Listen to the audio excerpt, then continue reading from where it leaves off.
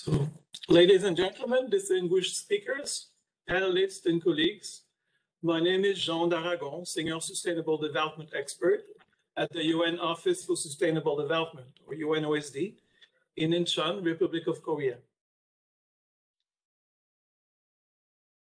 I would like to welcome and thank you all for joining this first session of the Executive Training course for Policymakers on the 2030 Agenda for Sustainable Development. This training course is organized by UNOSD, which is part of the DESA Division for Sustainable Development Goals. The general objective of this training course is to build knowledge, skills, mindset, and general capacities of member states for implementing sustainable development planning, policy making, and policy shaping through an integrated approach.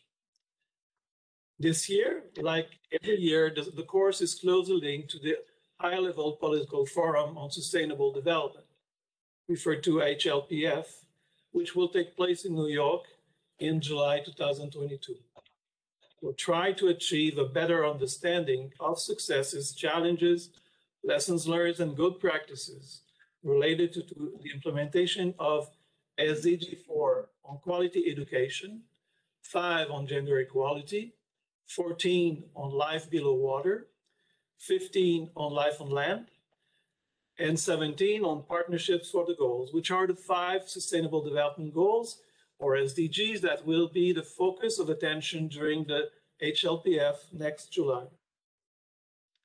In previous years, the Executive Training course for policymakers on the 2030 Agenda for Sustainable Development, also referred to as the Executive Training or the ETC by the former participants, brought together about 100 participants from all over the world to learn from the lectures and discussions over 4 to 5 days in Incheon City in South Korea. Unfortunately, last year and this year again, we could not hold the training in person due to the COVID-19 pandemic. Hence, it is taking place through a series of 2.5-hour online sessions over 4 days from the 11th to the 14th of April. We hope to go back to our traditional or normal in-person format for all our capacity building activities, and particularly for the next edition of the Executive Training as soon as possible.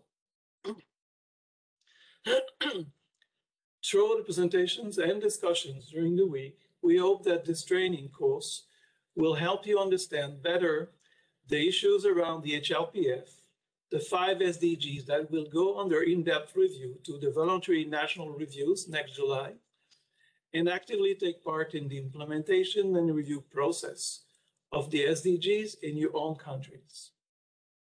In this session, we'll hear our distinguished opening speakers and panelists of diverse backgrounds from across the world who are involved in one way or another in the implementation of the 2030 Agenda and the SDGs. We'll hear first, we'll have a video. It's called From Formative Education to Skill Development, Pathways and Policy Consideration. Second, we'll have the current state of education for sustainable development and impact of COVID-19 and its achievement in the context of SDG 4, challenges and needed interventions. Partnerships for learning outcome, productive lived lives, and national development, the quality assurance approach. We'll also have country experiences. First, we'll have the education for economic and social mobility, the Swiss dual system of learning. We'll also hear about lifelong learning, skill upgrading and recognition of prior learning, country experience today and challenges. And then we'll have raising awareness for sustainable development in Nigerian schools.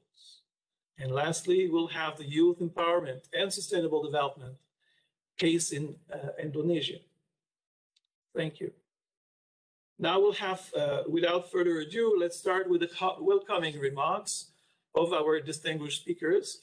We'll hear from Mr. Alexander Trepelkov, Officer in Charge, Division of Sustainable Development Goals in UNDESA. And we'll hear Mr.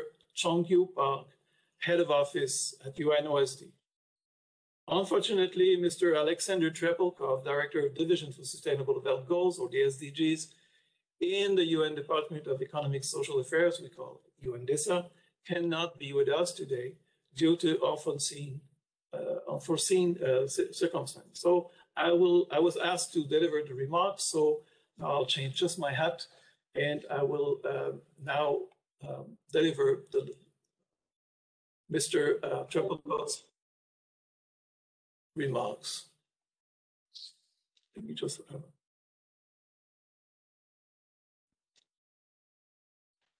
distinguished participants, dear colleagues and friends, ladies and gentlemen, on behalf of the United Nations Department of Economic and Social Affairs, I'm pleased to welcome you to the 7th edition of the Executive Training Course for Policymakers on the 2030 Agenda for Sustainable Development.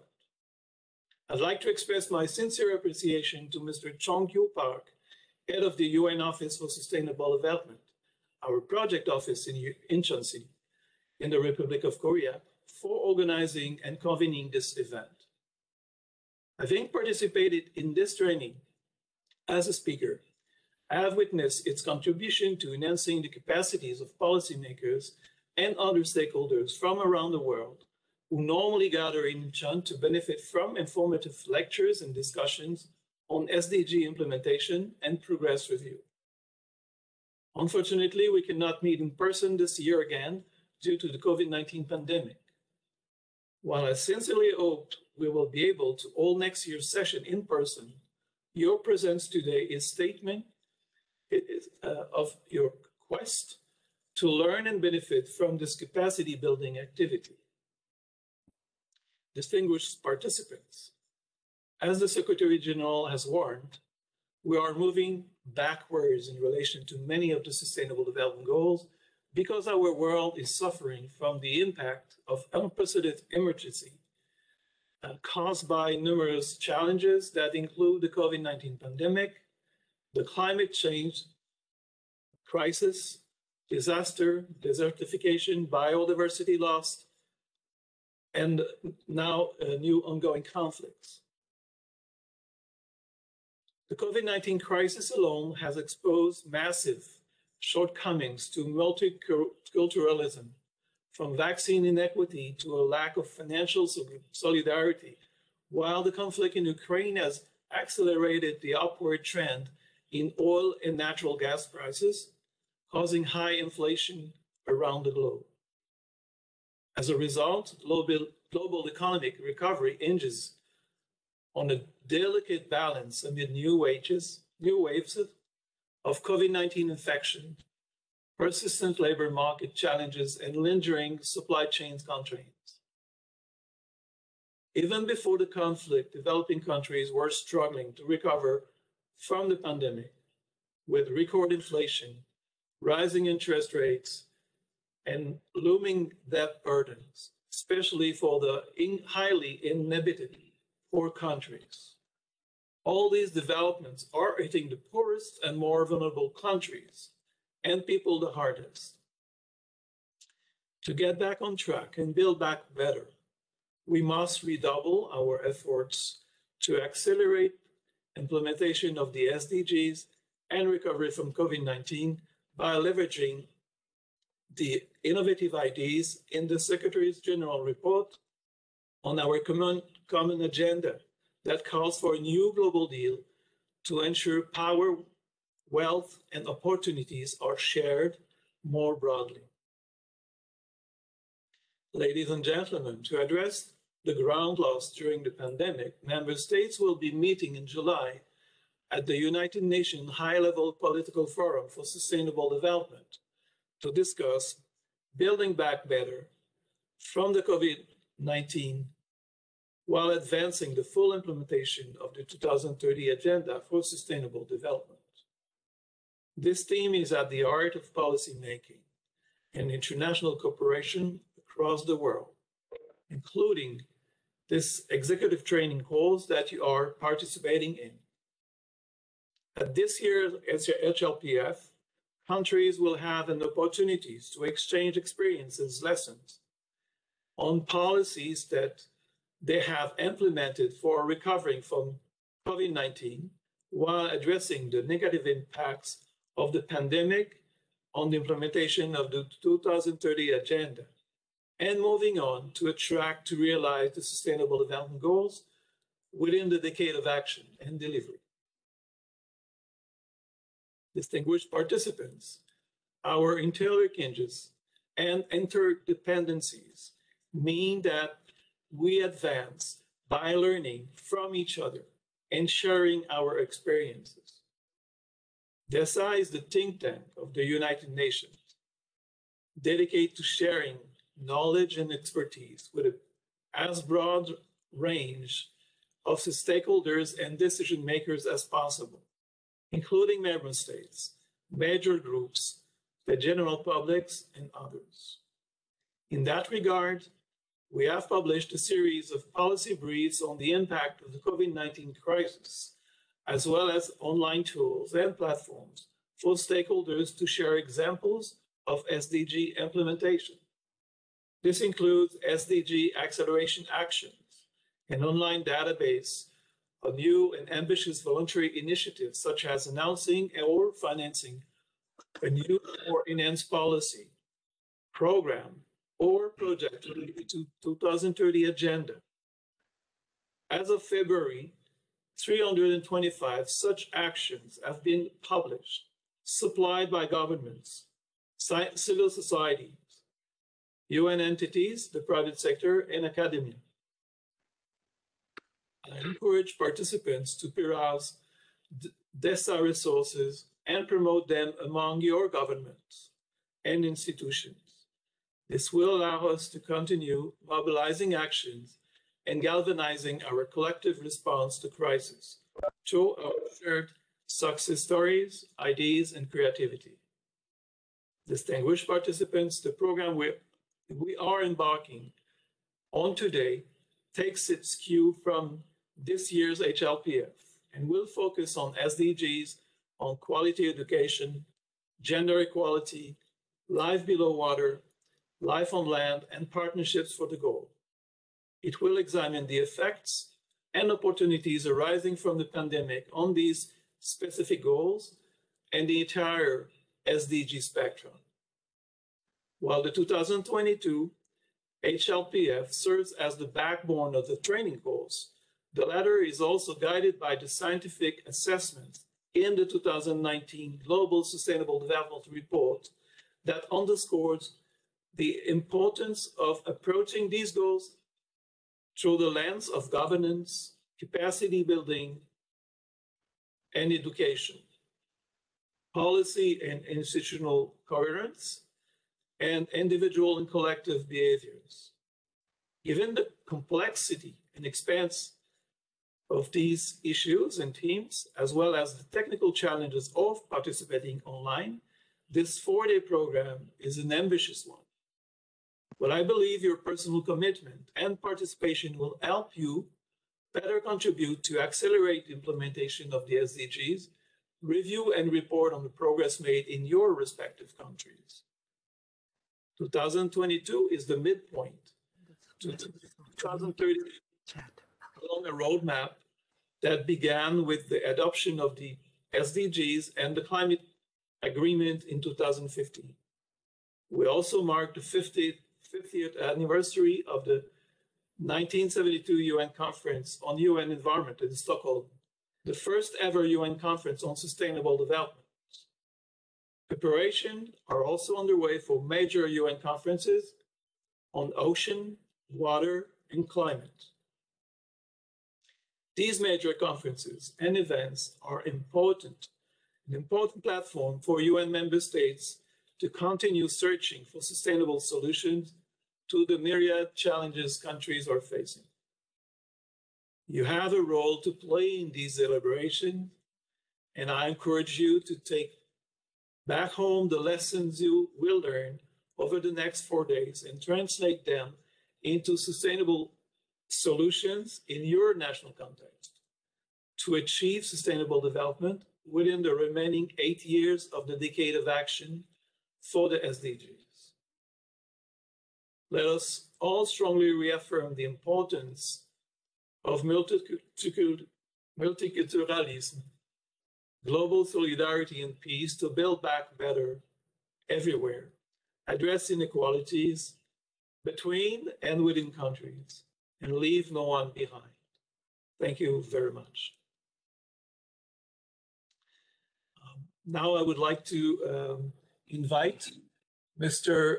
Chong-Yu Park to deliver his welcome remarks. Mr. Park, the floor is yours. Thanks, John. Good morning, good afternoon, good evening, depending on the place where you're at. Distinguished guest speakers, guests, colleagues, ladies and gentlemen, it is my pleasure and honor to welcome you all to the 2021 to 22 Executive Training Course, ETC, for policymakers on the 2030 Agenda for Sustainable Development. First of all, I would like to express my sincere thanks to my colleagues, including those of the divisions for Sustainable Development Goals, DESA, for their continued cooperation. Also, my most sincere gratitude goes to all the speakers, participants here today for joining us from different time zones and parts of the world. While I'm very grateful to connect with you all today online, I'm hopeful that we will soon be able to greet each other in person again at the future ETC.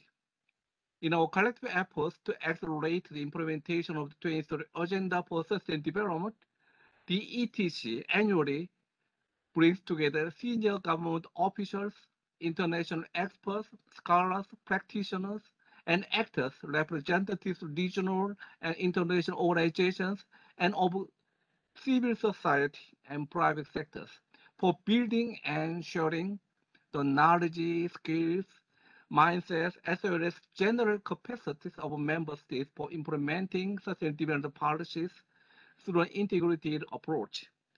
In particular, this year's edition of the ETC, guided by the 2022 HLPF, partially by the 2021 to 22 Sustainable Development Transformation Forum SDTF, held just last month, will discuss the theme Building Back Better from the COVID-19 while advancing the full implementation of the 2030 Agenda for Sustainable Development. By focusing on 5 SDGs, namely SDG 4 on quality education, 5, SDG 5 on gender equality, SDG 14 on life below water, 15 on life on land, and 17 on partnerships for the goals. In doing so, we'll have the important opportunity this week to examine how we can advance the implementation of the 2030 Agenda through the lenses of governance, capacity building, and education, policy and institutional coherence, as well as individual and collective behaviors and efforts. Distinguished participants, as we have all witnessed, the COVID-19 pandemic has further unveiled the underlying socio-economic challenges that have been prevailing for far too long.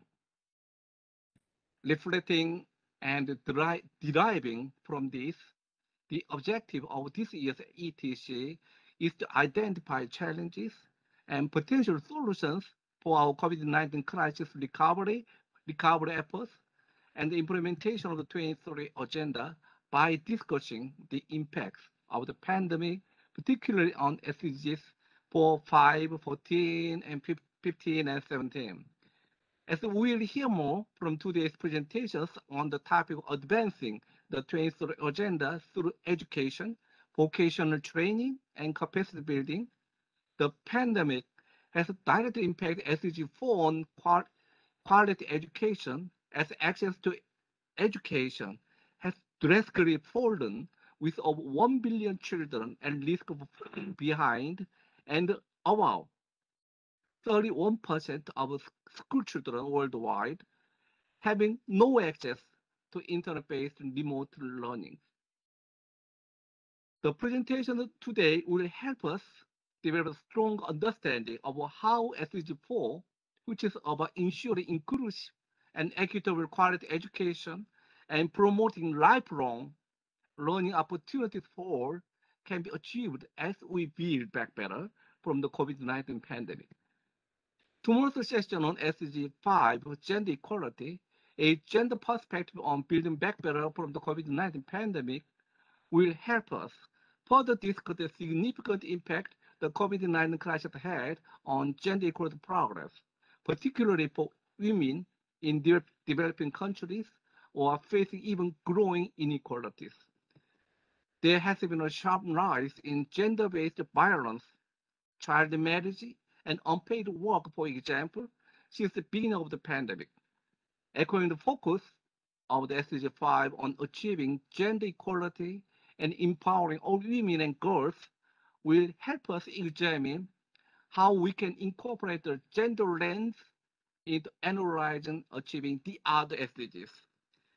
Day 3 on SDG 14, Life Below Water, how the oceans can help us fight against and recover from COVID-19 and deliver the SDGs, will let's dissect the impact of the COVID-19 pandemic on the ocean and marine life, in which we also have the opportunity to highlight the short and long-term impacts on different communities, such as small-scale fisheries and marine tourism, and learn from national experience and research on how we can protect life below water as we build back better.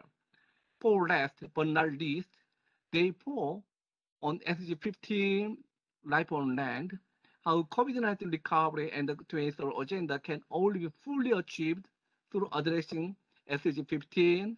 We'll focus on building a deep understanding of integral role of climate action in our COVID-19 pandemic recovery efforts and the implementation of the 2030 agenda. Therefore, will hence allow the participants to not only analyze the impact of the pandemic on the environment, but also learn how we can protect, restore, and promote the sustainable use of terrestrial ecosystems, sustainably manage forests, combat desertification, and hold and reverse land degradation and biodiversity loss. The pandemic has importantly shown us that in order to achieve the 2030 agenda for sustainable development, we must not only build back better, but also forward better. We must then also fully understand the importance and the strong interlinkages between the different SDGs, which will be further highlighted through the invaluable discussions from distinguished speakers at this year's ETC. The UNOSD is committed to promoting the implementation of the 2030 agenda through strengthening cooperation with members of international organizations, national institutions, and civil stakeholders. As highlighted through SDG 17, the challenge is enormous, but so are our capabilities when we act together. The UNOSD will hence continue to foster knowledge sharing and capacity building platforms through various forums such as this year's edition of Executive Training Course. Once again, I sincerely thank every single one of you for joining this year's edition of the ETC, and I look forward to the discussions to follow.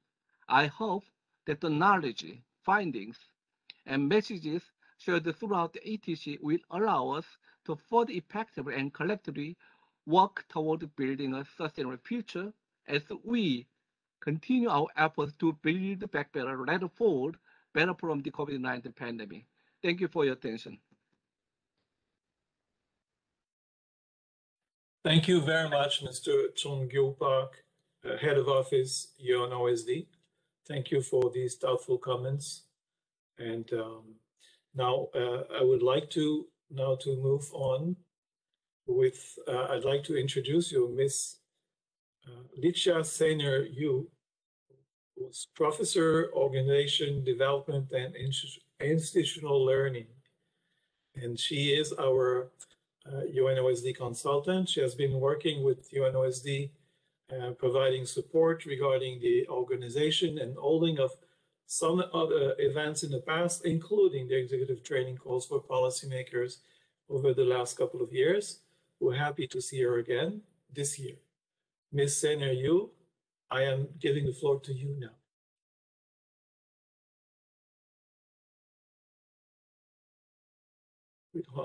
We can't hear you. I think you're muted.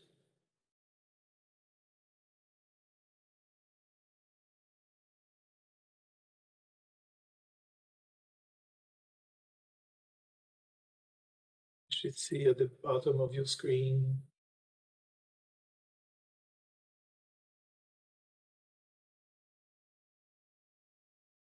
Yeah, just a small technical problem, but we'll resolve this.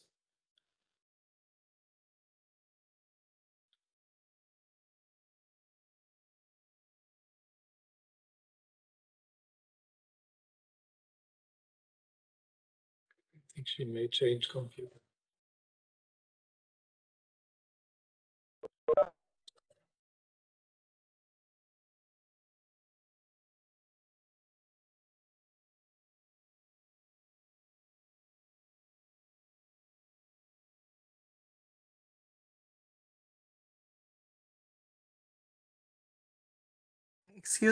Please excuse me for the inconvenience. As life goes, there's always unexpected. My screen, for some reason, is unfrozen, so I cannot really move anything. So let me I just switched over to my partner and colleague and everything else. Raymond Sanders' seat to continuing on this session.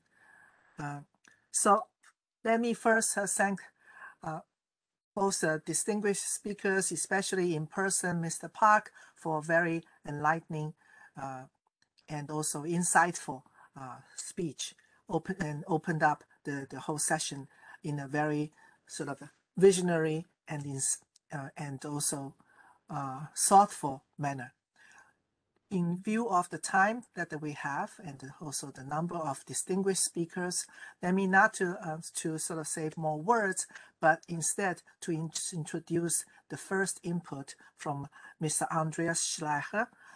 He's the Director for Education at OECD and has been personally instrumental in initiating different projects that allow us to have a better insight in addition to the work of UNESCO about actual conditions in terms of education today. But let me sort of use the slides that I found from the SDSN's website on the SDG dashboard. Next page, please. And this gives us a very strong visual image in terms of what is the current situation in meeting SDG 4 on target. We still have 8 years to go, but you could see the challenge remains quite daunting. It requires not only national effort, but also international collaboration and collective effort to change the picture. Of course, the indicators used on this map for this particular visualization and map is mostly quantitative and not so qualitative.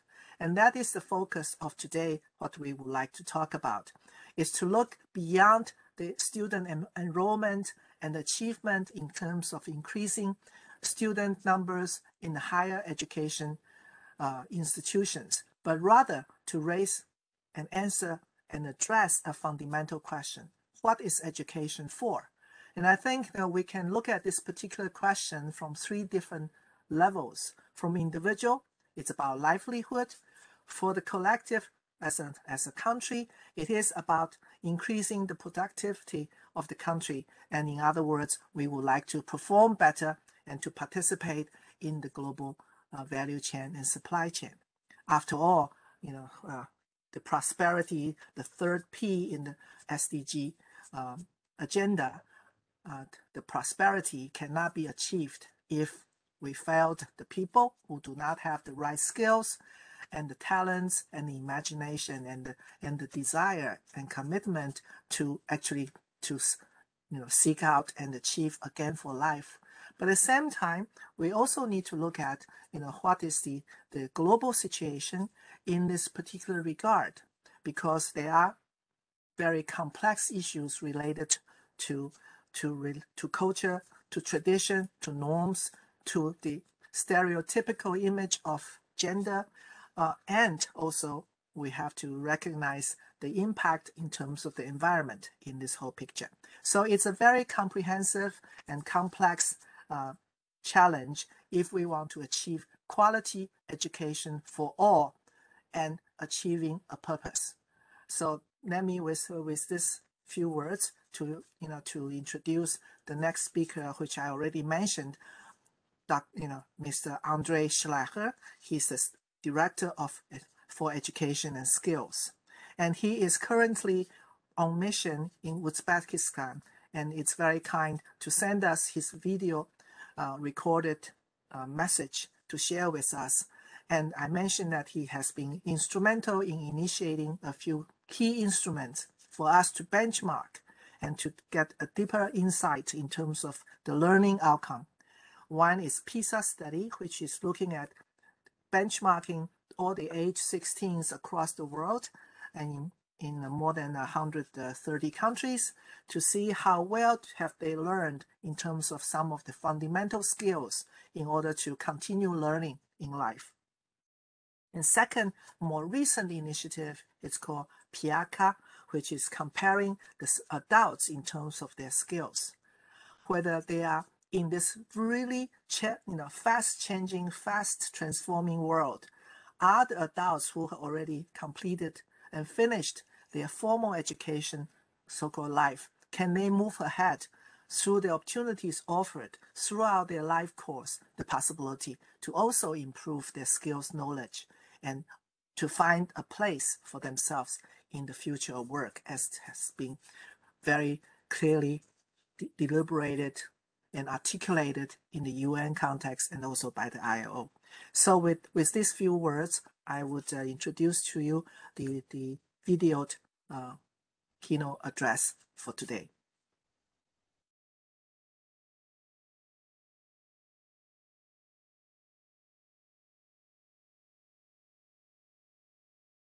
And we will come with the video.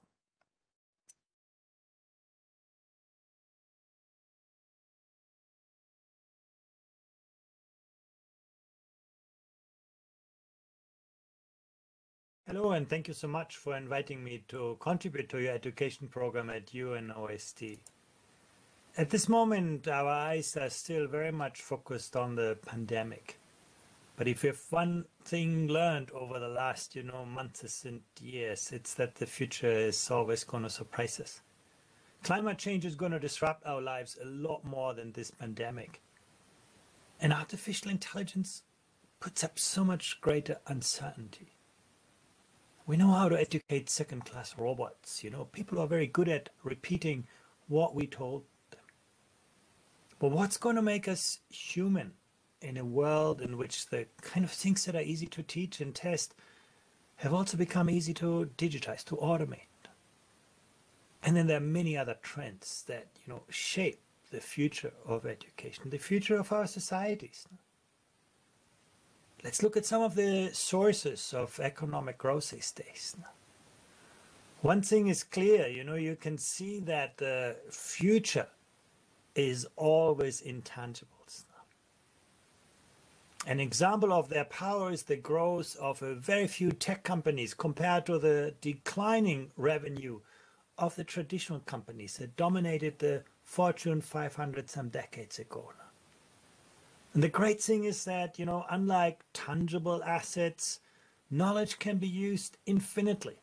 You can use it in many times, in many different places. And that explains the rapid growth of those companies that are engaged in the development of intangibles. And of course, intangibles are about people, and people are about skills. Another way to look at this, is the trademark applications. In education, we should ask ourselves, what competencies are needed for participating in this increasingly intangible economy, where, ideas count, contributions that we make to the intellectual development of our companies. What are the knowledge, the skills, the attitudes, the values that we need to generate new ideas, new products, or for organizing, governing new ways of working, new ways of producing. And of course, technology firms are also getting involved in the business of education itself, particularly during the pandemic, developing new learning platforms, new ways of learning, giving people greater ownership over what they learn and how they learn and when they learn and where they learn. We also should see the new workplaces. Now, one of the things that is emerging so clearly is the polarization of our labor markets. Now, those with the right skills never had the life chances they have today. But those who struggle with the transition to the future have never faced greater risks than they do today. That's the new economy, the new labor market, a labor market that is so much more sensitive to the skills of people. And in a way also better in extracting value from the skills that people have. Now, translating better skills into better jobs and better lives. Now, one of the things that, it's hard to believe, but actually we work a lot less than some decades ago. There's been a shift from work to leisure. But are we equipped for that? Do we use our free time well in ways that actually lead to greater life satisfaction? Questions we should ask ourselves. And then there comes the question of, new forms of work. One thing is clear, that digital platforms, drive the reorganization of entire industries. You no longer know what is a big company and a small company. Very few employees can change the world. You no longer know who is the customer and who's the business, because peer-to-peer markets are blurring those boundaries. And when you look on the vertical axis, the skills of populations that we tested in our survey of adult skills, and on the horizontal axis, the risk of automation, you can see how closely they are linked. The countries best protected from the risks of automations are the ones who are most highly skilled. That's the reality. That's our economies today. But when we surveyed 15-year-old students, what do you want to do in your life?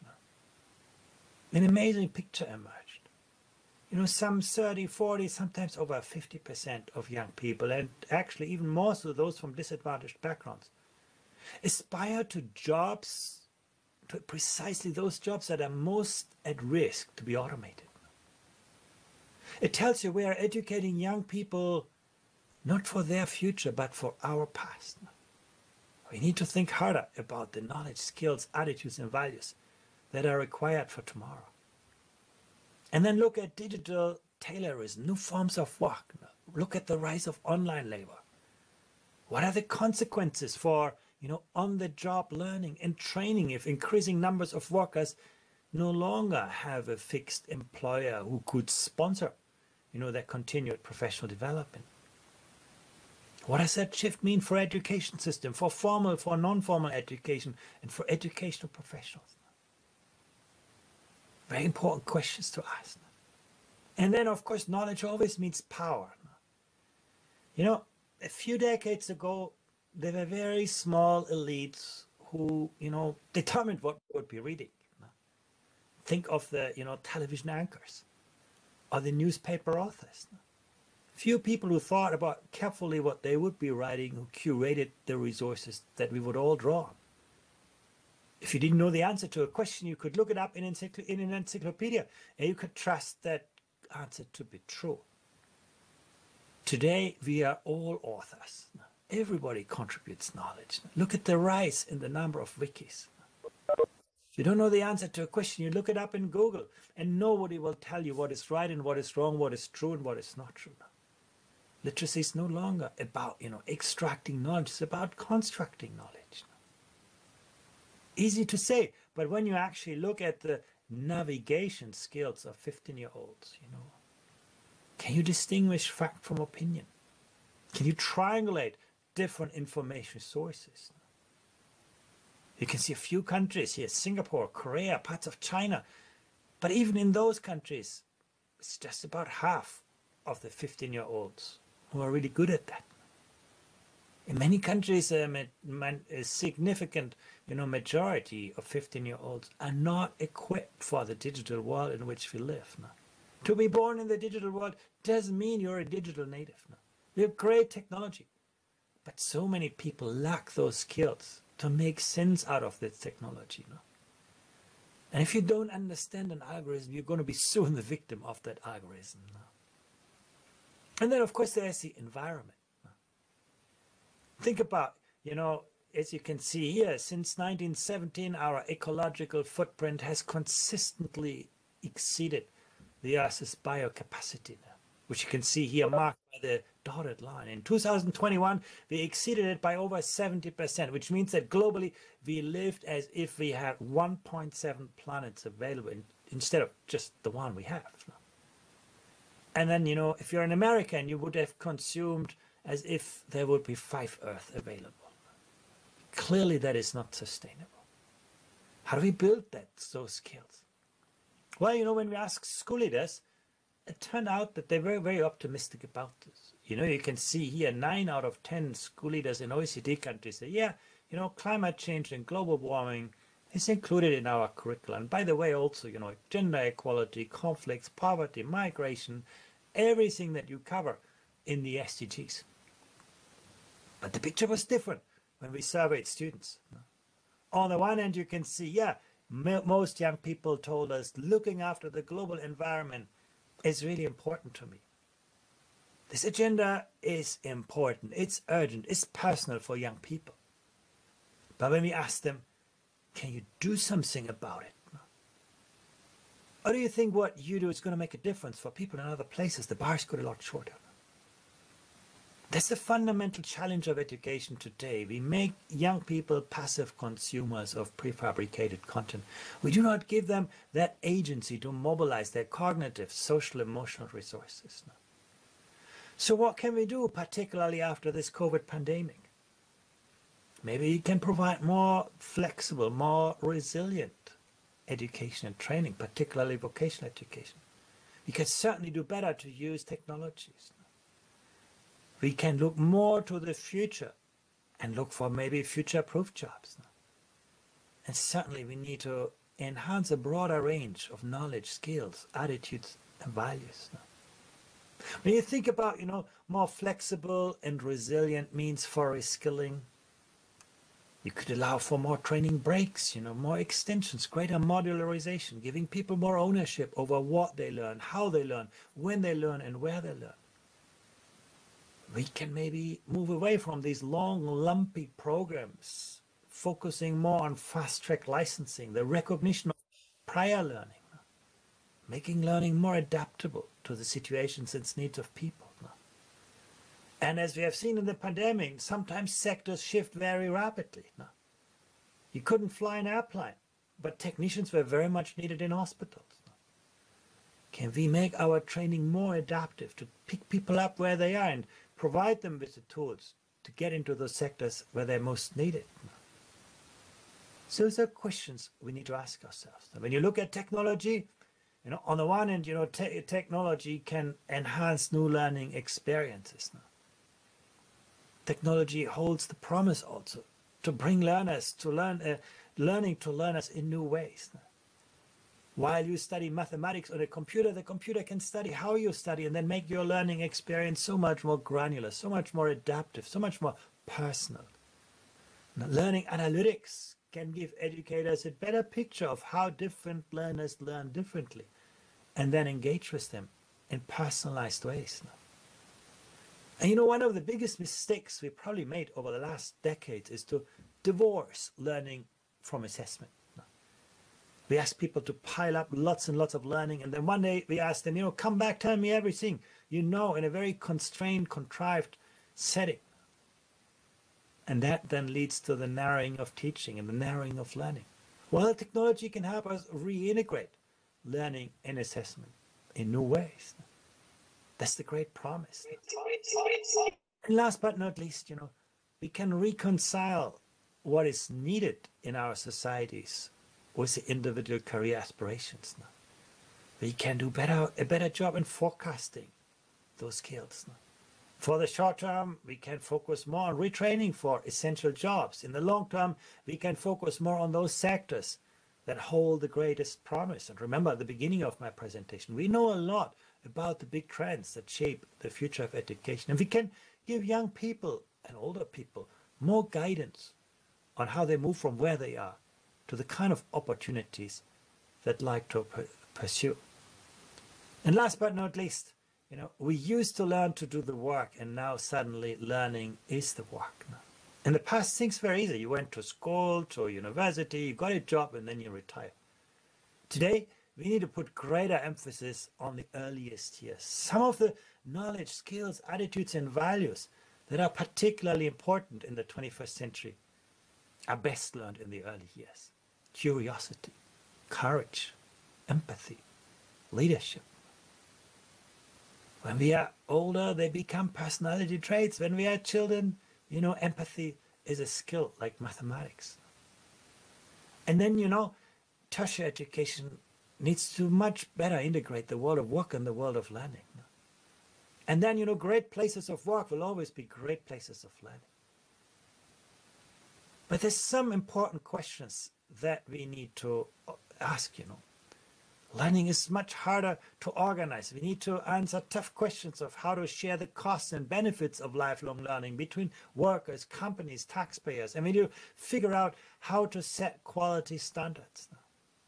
The future here is with micro-credentials that again give people greater ownership over what they learn, how they learn, where they learn. What we do with people outside firms. For the unemployed, you can say, yeah, of course, governments should pick up the bill and provide the training. But what about people at risk of losing their jobs? Who's going to take care of, the truck drivers whose job might disappear over the next decade? How do we encourage, enable, support them to learn now for the next job? Or for people who want to change jobs, or for people in the gig economy who do not have, fixed employer? And then there are tricky governance questions involved. New forms of work often mean that it's harder to tax people. And as the link between formal education and jobs is weakening, governments may have a harder time to keep track. You can summarize all of that, as a race between education and technology. Before the great industrial revolution, neither education nor technology made a big difference for the vast majority of people. But then came the Industrial Revolution, suddenly moving technology ahead of the skills of people. And people were so badly left behind. This Industrial Revolution caused so much social pain. But then eventually, we built public schooling, we made people compatible with the norms of working of the industrial age and actually created generations of prosperity. But now we risk that we miss out on the digital revolution, that once again, is moving technology ahead of the skills of people.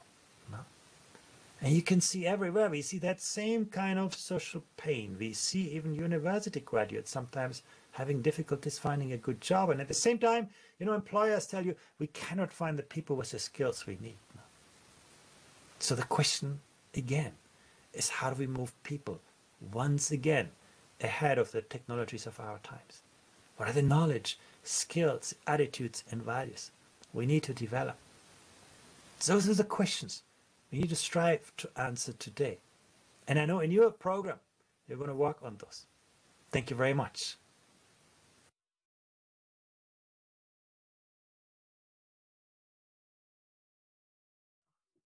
We should give Mr. Schleicher really a big resounding E+, applauding, because he has laid down the challenge for education, not just for today, but also for the coming years. What I would like to reiterate some of the key points that gives me sort of the loudest wake-up call is the challenge confronting the education sector is actually a race between technology and education.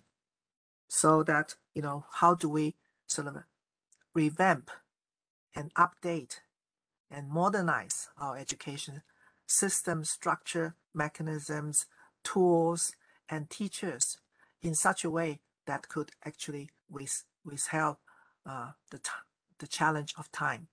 Because compared to the industrialization process, it took longer for us to adjust to the change.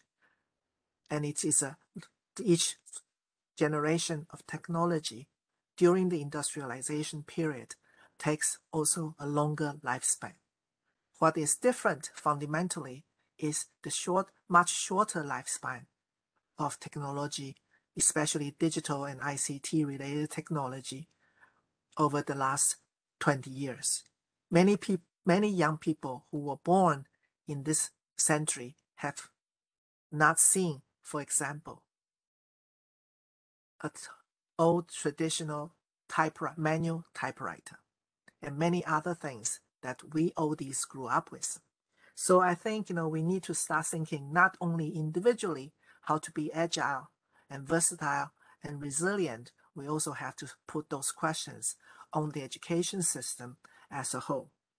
And I think another point that I would like to stress, and I think that also highlights the philosophy and the fundamental value applied to the education, is Dr. Schleicher's statement about changing the role of students from passive consumers, but rather to be partners, to be co-producers of quality education through agency.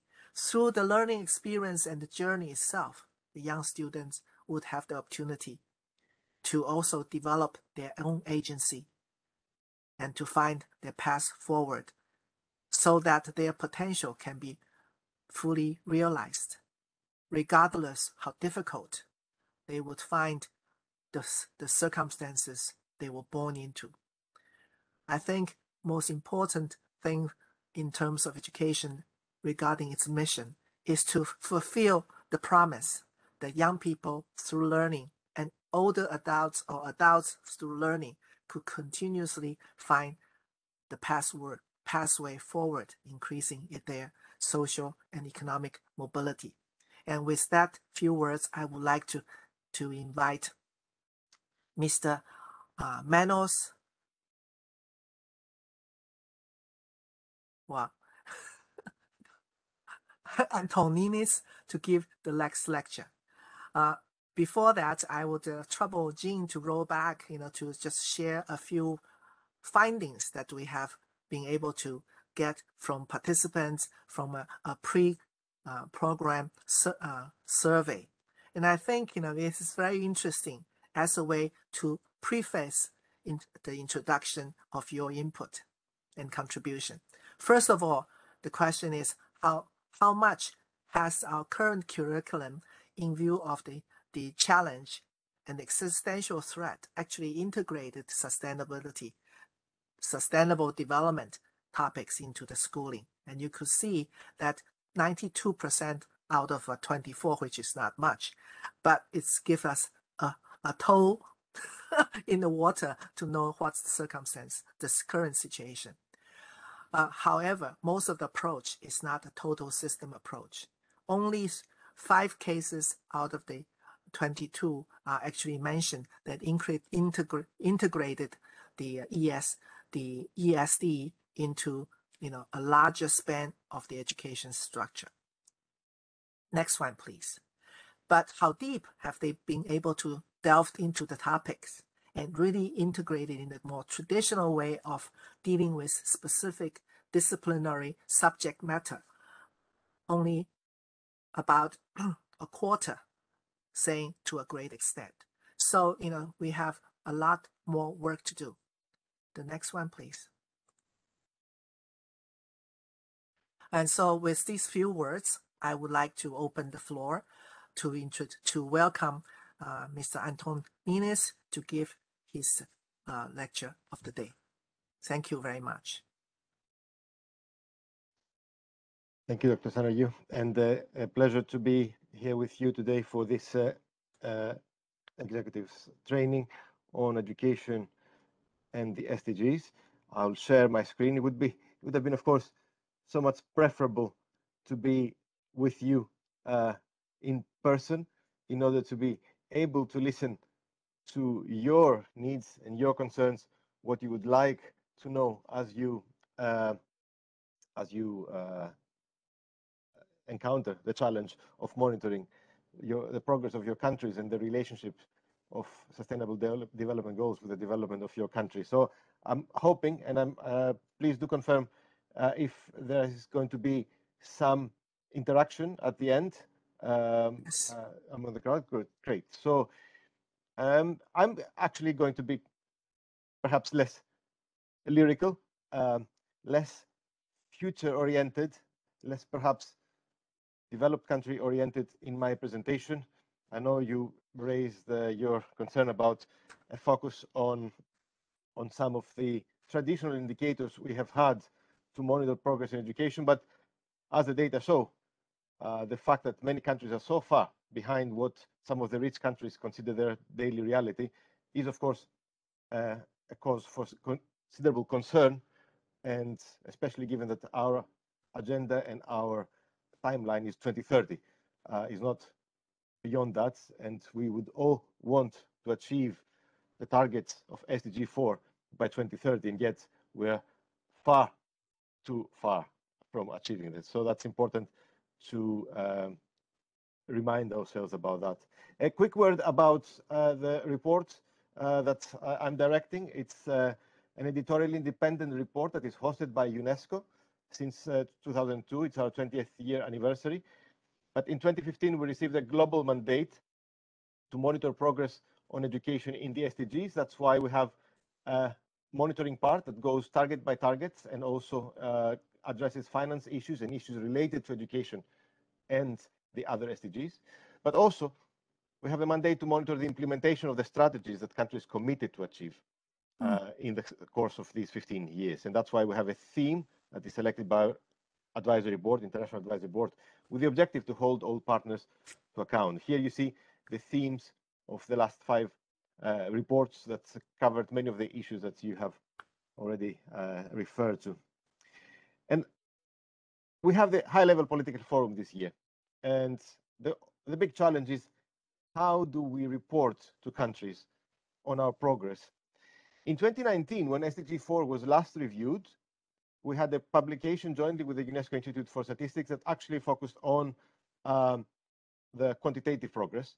And I'm going to start with that. But as you said, I completely agree with you, the qualitative element is also extremely important. But how we do that is the question. So let's look at a few of the headline indicators and why it is still important to look at them before we look into the content, I mean. So we still have 1 in 3 young people out of school these days, young people of age between, let's say, 15 and 17, who should be in school and yet they're not. And even worse, because many of those children who are in school at that age are actually overage. They started late, they repeated several grades.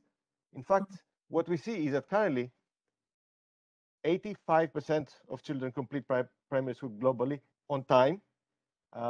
There's an extra 4-5 percentage points to be added for children that might be completing primary school at age 17 or 18 around the world today. So still, in 2020, just before the pandemic struck, 1 in 10 children were not completing primary school, not secondary school. The percentage of completion is 72% for lower secondary and just over 50% for upper secondary.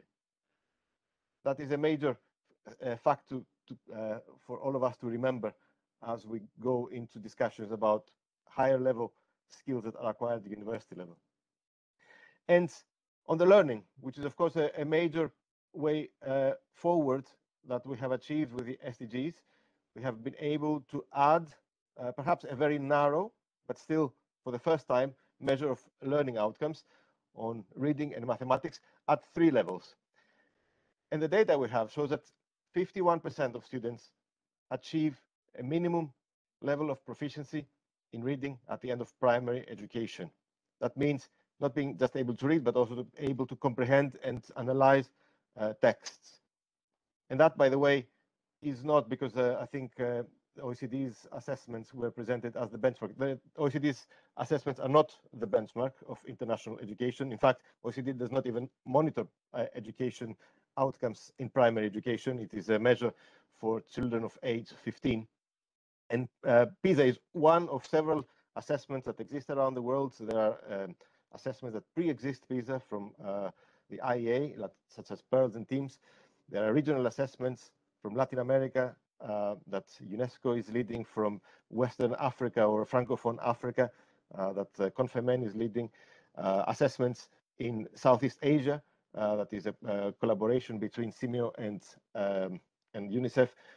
There's also an assessment in the Pacific. A range of assessments around the world exist, and UNESCO is helping put all those together and make them comparable, which is, of course, not an easy task. But these statistics tell us that 1 in 2 children actually achieve the minimum that one would expect of a child. And that's only for those children that do reach the end of primary education. Other statistics tell us that 1 in 4 children do not attend preschool the year before they're supposed to enter the first grade. We also know that 1 in 3 countries spend below both international benchmarks that were agreed in 2015. That means both than 4% of GDP and less than 15% of their budgets. Perhaps it's not a surprise to see then that 1 in 5 primary education teachers globally are not trained according to national standards, the standards that countries themselves have set. And equity, which is, of course, the main contribution alongside learning outcomes of this new agenda, shows us that while we might have some slight gender disparity in secondary completion on average, we have huge differences between countries.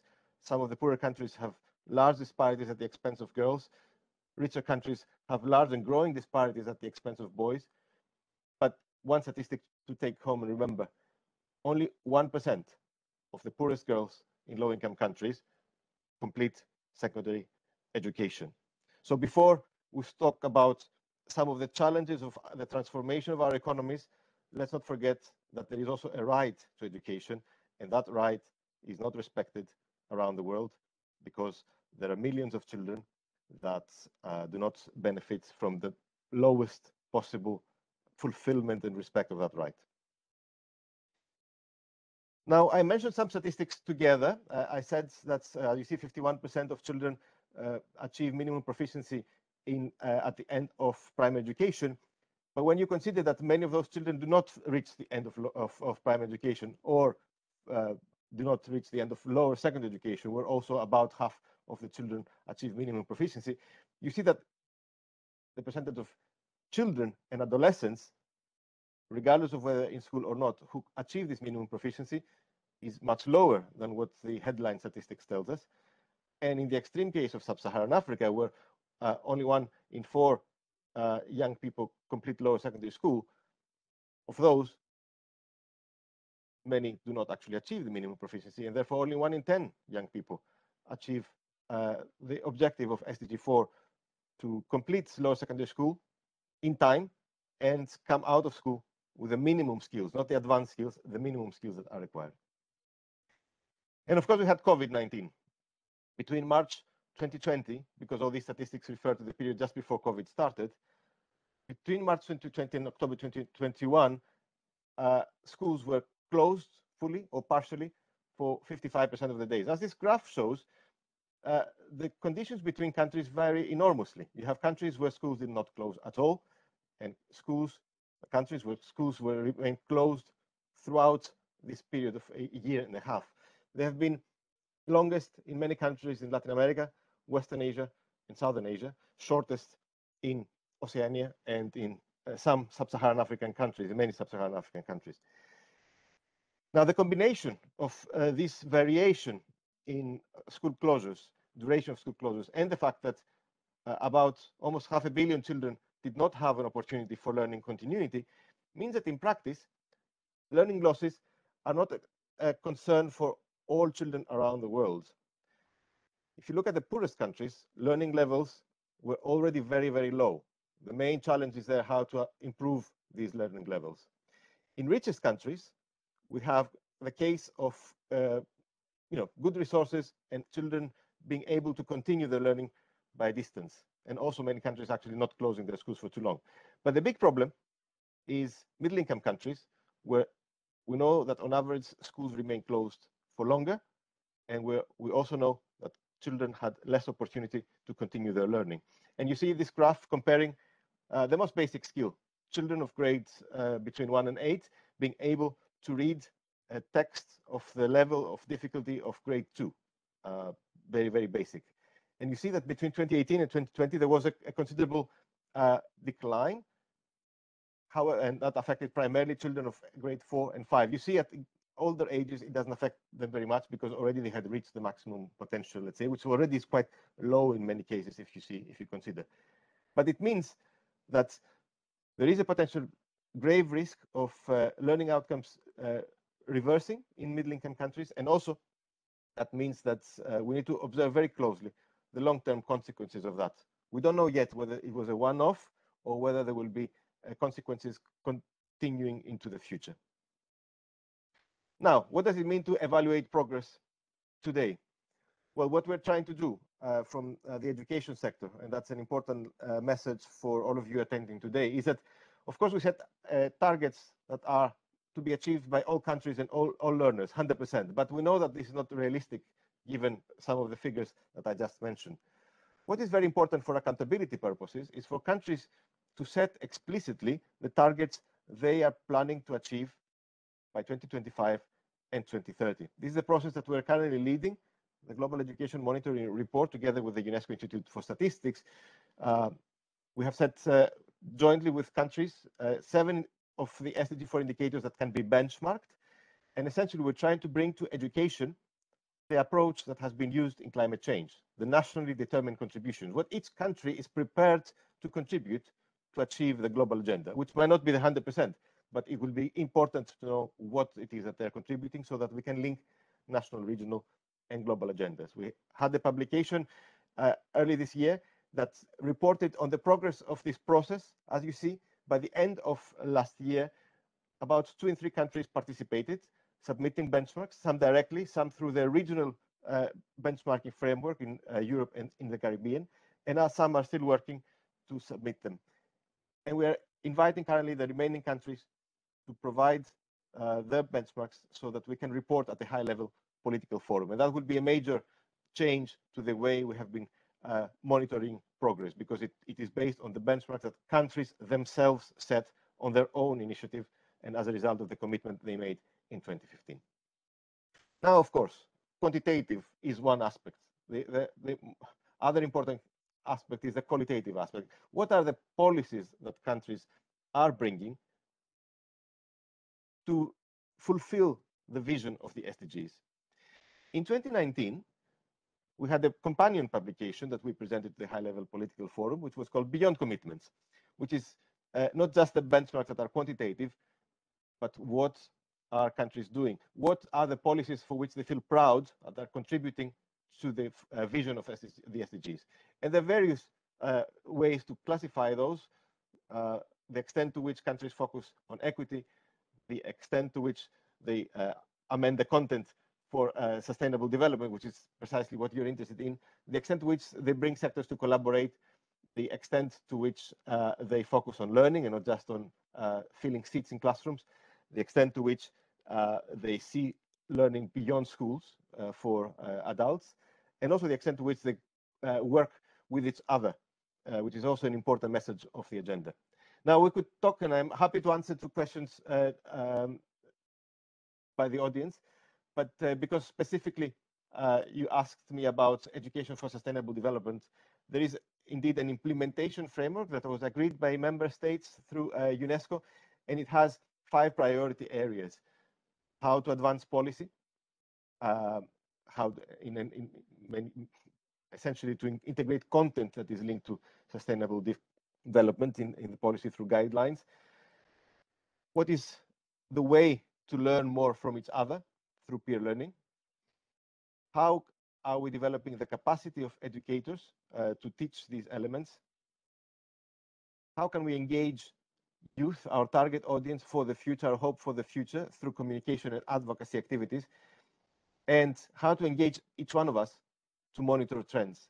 Now, from the perspective of the Global Education Monitoring Report, the big question here is how prepared are countries to enable a mechanism for monitoring and reporting education for sustainable development that is not, as currently is, self-reported by the countries.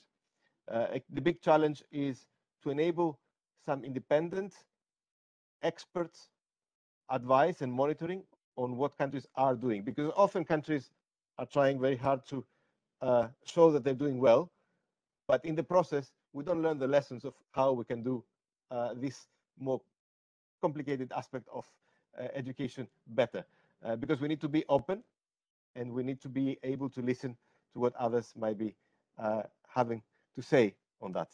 So I'll stop here. And I would like to leave that open for comments for all of you who are coming from different fields, not necessarily from education. And I would like to hear what you associate with education. How would you like to see education reviewed in a context and a global forum like the high-level political forum? So I see there are some questions coming, but I'll stop my presentation here, and I'm happy to hear your feedback.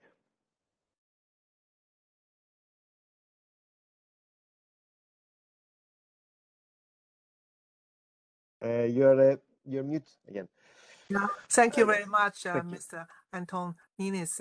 It is a very useful contribution to our discussion, and also broaden the perspective, looking at education from a very diverse context and also wide spectrum in terms of what's being achieved and what could be achieved and what yet to be done. I just wanted to follow up with your last input, considering this framework for ESD. There are 5 different priority areas. From your observation of in the countries and also your own in-depth or deep experience by directing this global education monitor, where do you consider to be a possible first step for countries to actually start? The last one, the community could play a very important role in terms of co-contributing to the monitoring of education. That I think we agree, but it's yet to have better understanding how to implement. So I wonder what's your comment on that while we're looking and collecting questions from the audience. So I could start. I think I could combine perhaps your question with one question that's coming from Ida Manton, which is I think linked. What is a good example of how to do non-governmental assessments? Well, we have target 4.7 in the SDGs, in the SDG 4, and that is a target that is actually reviewing how countries are introducing elements of sustainable development and global citizenship, which of course are overlapping to a considerable degree in their education policies, in their curricula, in their teacher education programs, and in their assessment. And currently countries are self-reporting. There's a process within UNESCO, in fact. It is the 1974 recommendation that countries agreed on education for international understanding, peace and human rights. But when they do report, when they self-report, it's hard for some of the more difficult messages to be conveyed. Mm. We had, for instance, in the first report in the cycle, we had commissioned expert studies of textbooks, which are, of course, not identical to the curricula, but is an essential element. It's the mechanism through which curricula are communicated. And that showed how particular elements, particular components of education for sustainable development were reflected. We saw how they increase over time, but we also saw the large percentage of countries that were not including those. And that is a kind of information that countries are not going to admit or report or being able to compare. And that's only the most objective part. There's also the more subjective and difficult parts. Education for international understanding, of course, contains needs to include a discussion of elements that are quite difficult about coexistence, about solidarity. And these are, of course, very difficult for countries to self-report. You need some expert advice to say, okay, countries could do better on that front. But we know that education in general is a national prerogative. And that's a big challenge we're all facing. We would like, looking from the outside, countries to be doing more things in certain directions. In reality, no country wants to be told how its education system is going to be formulated. And that's the big challenge that we are facing as an international community, where we have lofty ideals for certain concepts, but at the end, we don't have the right, let's say, framework to engage countries. So that's what is needed. Peer learning opportunities need to be emphasized, and how one does that, it's a good question. It may be very difficult to do that at a global level. That's a line that we have been advocating for a long time. Regional contexts might be more appropriate. We know that some regions are more likely to find ways to sit down and discuss with each other. Other regions may find it difficult, but at the global level, we are quite constrained in the extent to which we can initiate such discussions. Well, thank you for your very lengthy elaboration. I assume that we will be able to find the studies on the UNESCO website. And then if you can also kindly put it down in the chat, so for people to get easy access. There's one more question, but in view of time that I won't raise here, because we have 5 more speakers after your contribution. So I would just read out the question and request your comment in the chat to the person who asked the question. The question is, how come there aren't more qualitative data? Why are they missing? And I think from your work, and I know how difficult it is, so you have a lot to say. So I don't dare to venture to open the floor to that for you to address that. But I think what you just said has already allowed us to have a glimpse in terms of why it is difficult to have more qualitative data. And this also serves as a good way to introduce the next speaker, Professor Raymond Saner. He's going to look at SDG 4 and the attainment of education, of quality education for all, from a different, from a sort of holistic perspective, and also propose some ideas in terms of how to improve quality of learning, especially addressing the link of present to the future, learning to the work, and also learning in terms of personal individual agency. So the floor is yours, and the information of Raymond Saner is that he is a Titular professor from the Basel University, and also being a co-founder for Center for Socio-Economic Development. Currently, he works a lot on the public-private and partnership, and also on the other issues related to gender, and to especially about monitoring of SDG progress. So the floor is yours, Raymond Saner. Thank you. Let me see if I can upload my slides. Can you see them? Yeah. Okay, I'll make them larger. All right. And I know that you had a very extensive preparation, so I would just remind you at the 15 minutes. 2 minutes before 15, right. That is your time. I know. Well, I hope that there are long and short 15 minutes, but anyhow, just wanted to say it was a great start. I enjoyed the 2 presentations by Andreas and Manos. To me, they were complementary, exciting information, and I hope with both of them together and all the information they shared with us, there is something we can do to improve the situation that, as Manos just showed us, is not that as good as it could be. So my focus is more from an additional, a bit civil society perspective, non-state actor perspective, what could be done about education and how does this all fit with the SDG 4. So I will look at the partnership component, the 17, so SDG 17, and I want also to put education into a larger picture and to see how does this relate, that the meta, macro, meso, and micro levels, and I will explain what that means shortly. And my focus is also to look at quality. How could we improve quality, even though maybe the resources and conditions are not very helpful, but there are things that can be done. And I also would like to bring to the picture and to our discussion, some things could be beneficial across borders if we share not just only peer learning, but let's say also by participation, engaging with each other to provide educational services. Well, you've seen this picture for quite some time.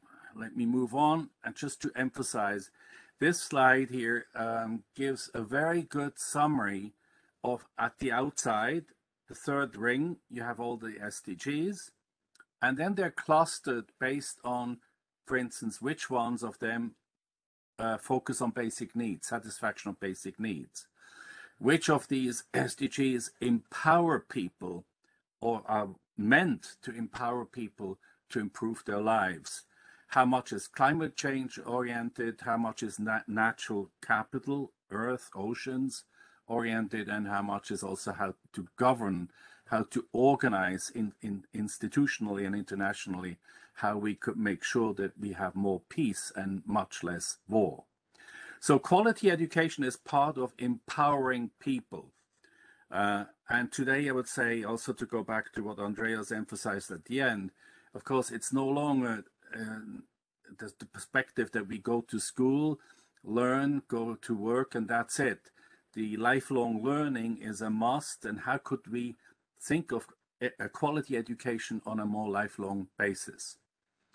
Now, this slide here goes back to a first publication by David Leblanc, who is also with DESA, who put to us the perspective that all these goals interact.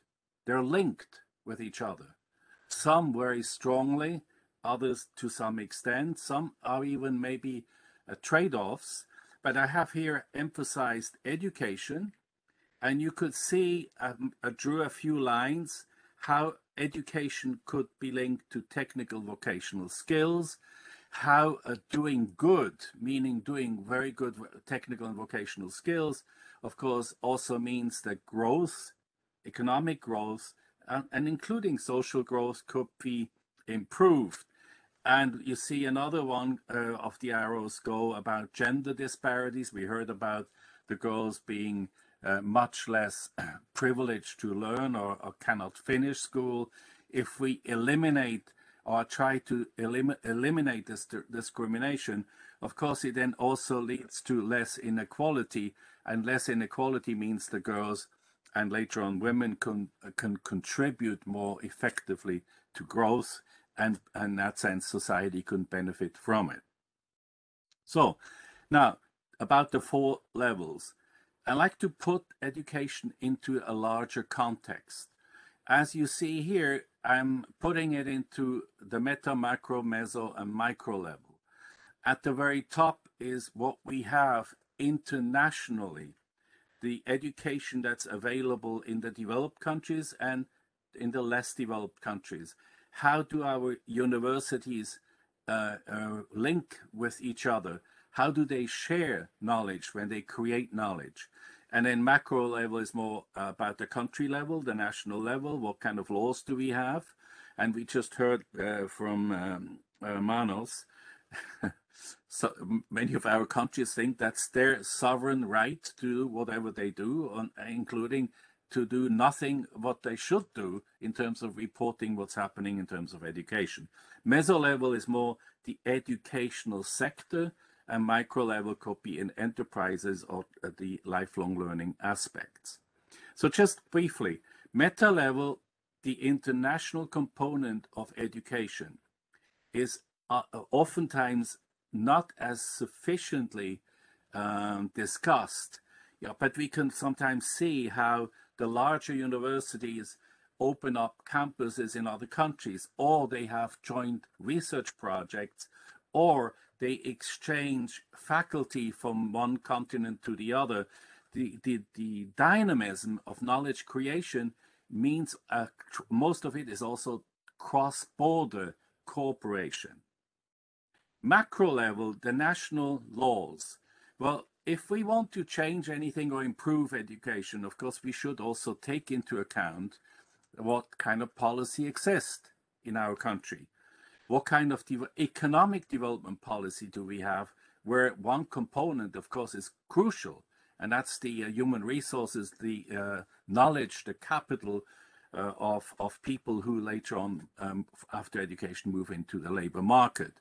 What are the budgets that our governments make available? We just heard before about some of the countries have put only budgets that are minus or below 4% of GDP.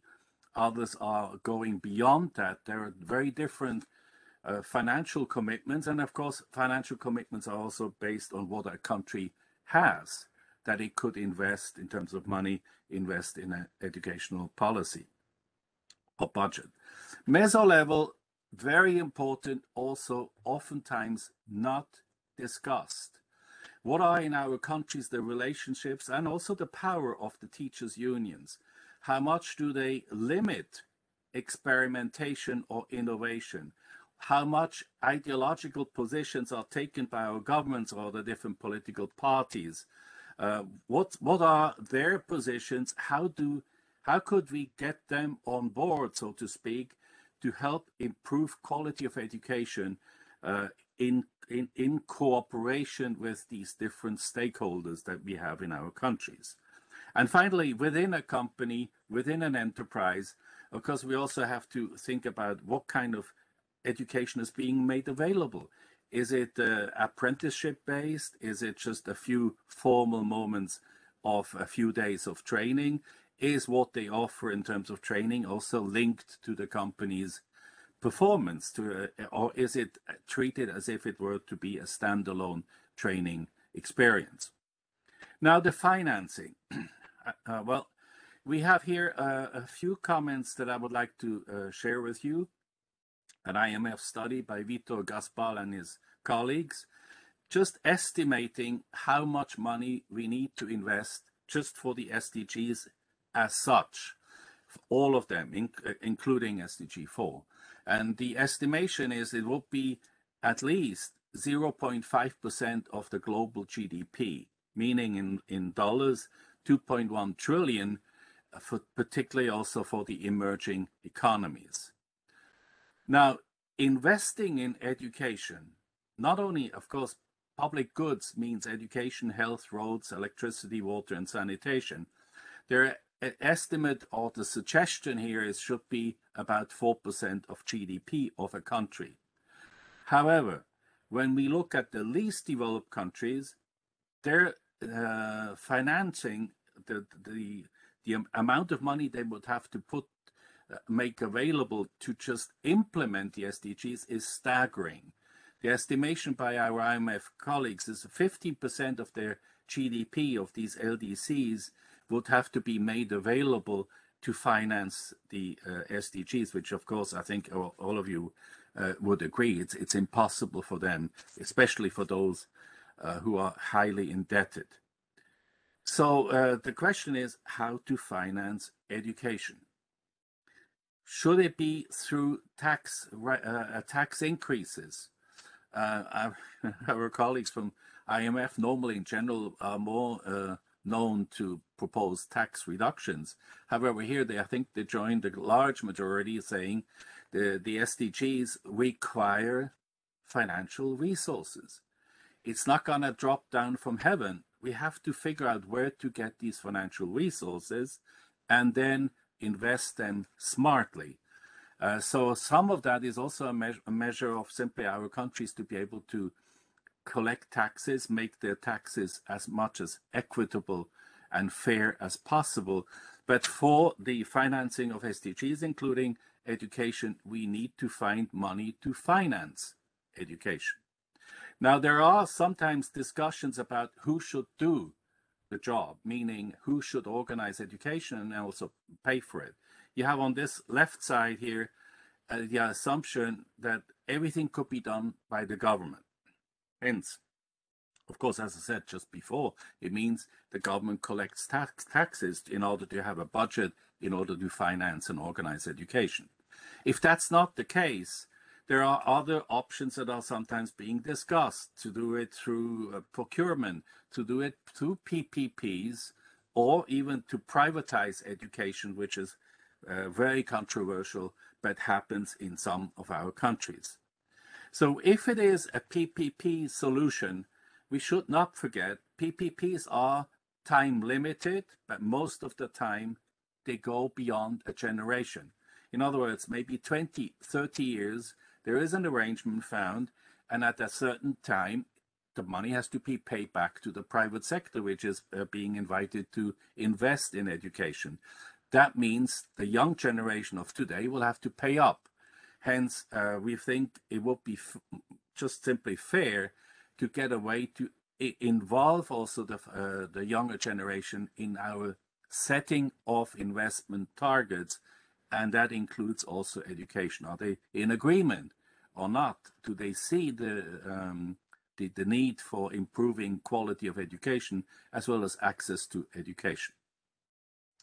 Now, some things could be done through, as I said before, through international cooperation. And a lot of that is also has a commercial component to it, which makes it a very controversial proposal. But let me say a few more things. There are countries that are so-called educational exporters, and particularly more Anglo-Saxon countries. But if you see here the slide of Australia, 11.8% at that time of when this statistics was developed, 11.8% of all its services that it exports, it could also be financing, insurance or whatever, but 11.8% were generated through their universities who offered education in other countries. Then we had Canada, US, United States, but also some European countries are involved in offering education in other countries, but also that includes here the concept is offering education to foreign students who come to, let's say, France or Germany to take education. There are points for or against the idea to have more of a partially private sector commercial involvement in education. On one hand, you have those who are more in favor of liberalizing, saying that through competition, through also private schools, there is more new ideas that pop up because they all try to outdo the competitor and attract more students. On the protecting and less liberalizing perspective, there are also valid concerns that by inviting private investors, or let's say private universities, to open office and a campus in other countries, it might contradict the laws that are in place, and it might lead to conflicts with the public universities that are in place. So the protecting side, those who are against more participation or involvement of private universities from abroad, there's also a perception that this is against the idea of public service. It will eat away some of the resources, and because private sector universities are expensive, it will attract more of the well-to-do families of the upper part of the society, and hence it would in a way contradict the goal of education, which would be to be more inclusive and more integrating rather than dividing the kids into the more wealthy and the less wealthy who go to different universities. Now I'd like to give you 3 more minutes. Yeah, I'd like to give you an example of Shanghai. Shanghai, of course, as we all know, is a big country, Big city. and a big city, and they need also to improve education, which have been busy for quite some time. So they allow, for instance, Australian universities, public or private universities from Australia, to open campuses in Shanghai, but they set conditions. For instance, about what the tuition fees is that they could ask of Chinese students. They also give clear indications where they could set up the campus, what kind of degrees they could offer, and oftentimes they also insist that the Australian university would allow the good students to then go to Australia to continue with higher education, even up to a PhD, with maybe possibilities to enter the labor market in Australia. So there is a consideration about a strategy, how to use potentially the university or the educational market in the favor of a strategy which the country and the city has set. They want to improve educational competence of their students. So the other part is, what can companies do in terms of SDG implementation? You have here an example, a fictitious example of a food company. From beginning to the end, this is their manufacturing process, where they buy in the ingredients, which they then manufacture or process to products that they sell in the market, transportation to the market, selling them the products, and at the end to discard the waste that has been produced through this production process. Each step means also a potentially use of efforts to make the best possible orientation of their processing steps in light of positive, here's the indication, positive, a positive use of, for instance, for education, to contribute to the know-how of their own people working in the company, to give them additional training, to give them supervision and mentoring. In that sense, not just simply to poach people from the labor market, but to give and provide education to improve their knowledge, and also in that sense, of course, improve the performance of the company. You have here more indication what it means for a company if a company wants to reconsider how it uses education or training. Finally, just to conclude, when we do training, in-service training in companies, oftentimes people don't think through it and do not really see the need for evaluation. Was it good? Was it a waste of time? Was it a waste of money? It should be, in terms of quality, it should be somewhat predictable. It should have a consistency, right? And at the final end, it should be linked. It should be linked to a purpose. In-service training shouldn't be a standalone training activity. It should also help the company as well as the person who's taking a training. But we found through research in different companies that this is not necessarily so, and oftentimes training is unfortunately a wasted resource that doesn't generate much benefit, neither for the employee nor for the company. And this gets me to say, let's think of 17. 17 is the SDG for partnerships. If we go to 1716, target 16, it indicates we should mobilize and share knowledge, expertise, and technology. Let's do more of that and do it together between North and South, East and West, and engage different forms of doing education together, producing education, not only evaluating, but to produce, particularly for those countries that have few financial resources, nor access to the quality of teacher education that the developed countries have. So this gets me to the end. I'm sorry if I have gone beyond my time limit, but let's all surf along and reach new grounds, as has been already outlined in a way by both Andreas and Manos. Face the challenges and let's move everybody together into a better future. Thank you. Well, thank you, Raymond. I know that you have more to say, and also I think need to be said. And I'm glad that you brought in the resource question and link it to the performance of education system. And I think that's really the challenge, to keep on sort of mobilizing resources without getting, you know, the sort of the desired outcome at the macro level will be not sustainable. And I think that the picture that you mentioned from the study by the IMF, mentioning that most countries now spending 4% of their total budget on education, and what is necessary if we want to see education as a strong instrument to implement the SDGs, then it requires 15%. So where would be this extra additional 11% will come from?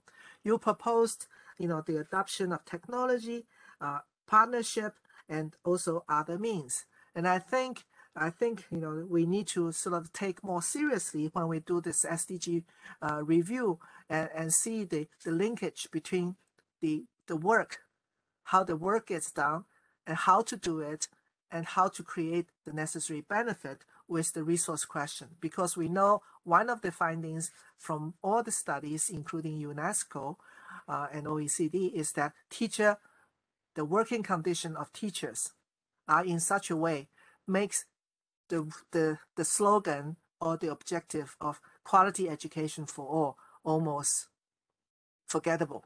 So I think, you know, we really have to take seriously the resource utilization question better. And with these few words, I would like to introduce the next speaker, Mr. Eric Schwarz. He's the head of the International Affairs for the Swiss Federal University on Vocational Education and Training.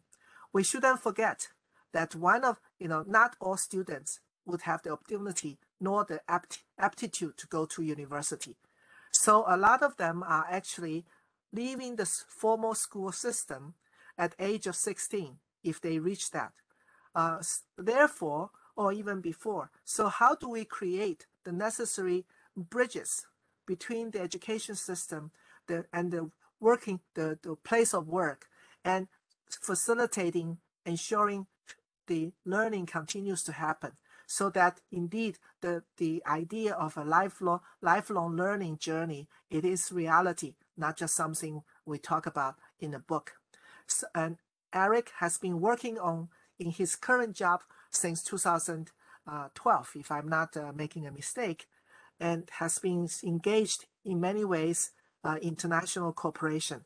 So he will give us a talk, a presentation about the Swiss approach to linking the vocational technical education through a dual track system, and how does the education system's own permeability supports the lifelong learning and continued individual development. So the floor is yours. Thank you very much. And I apologize to the audience that I'm skipping the question, and please address your question in the chat so we will ask the panelists to answer them.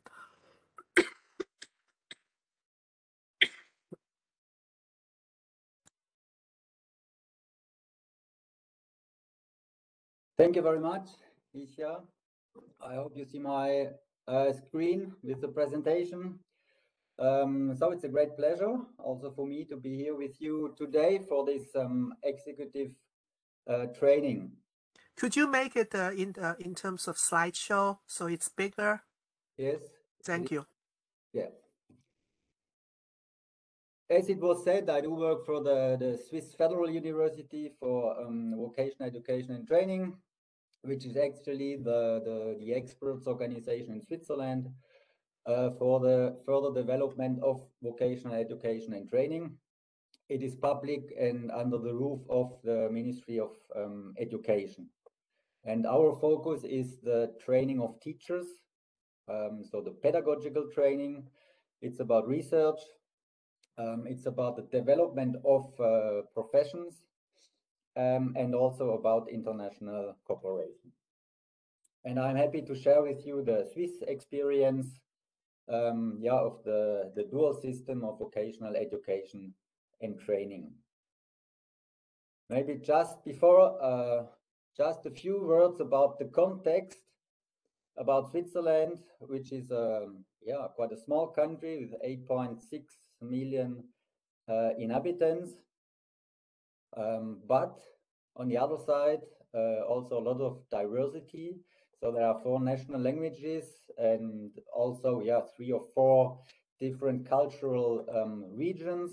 You see it here, the German-speaking part, which is the biggest, French-speaking, Italian-speaking as the main cultural regions. And then when it comes to education, you see also already within this small country, also some kind of differences when it comes to the acceptance or the reputation of vocational education and training. Yeah, it's one confederation and there are 26 regional authorities. So we call it the cantons. And when it comes to general education, primary school, secondary education, this is managed by actually the cantons. And then when it comes to vocational education and training, it is actually a partnership here between the confederations, so the national context and the regional authorities. You see it here, the backbone of the economy of Switzerland are the small and medium enterprises.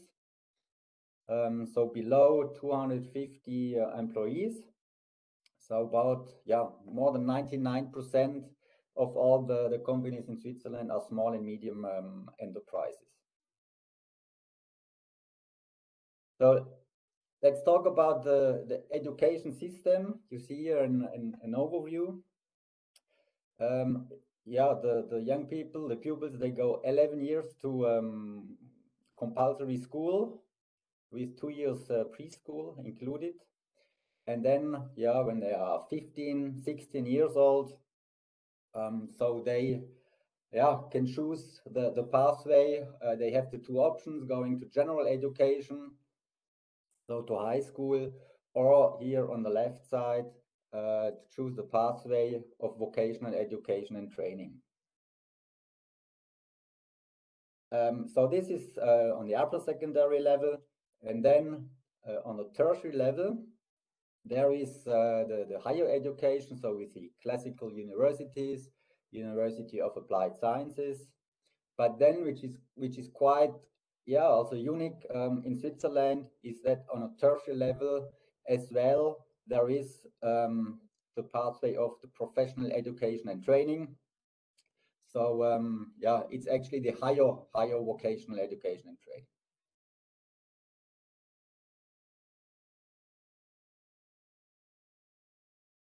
So let's focus here on this vocational education and training part.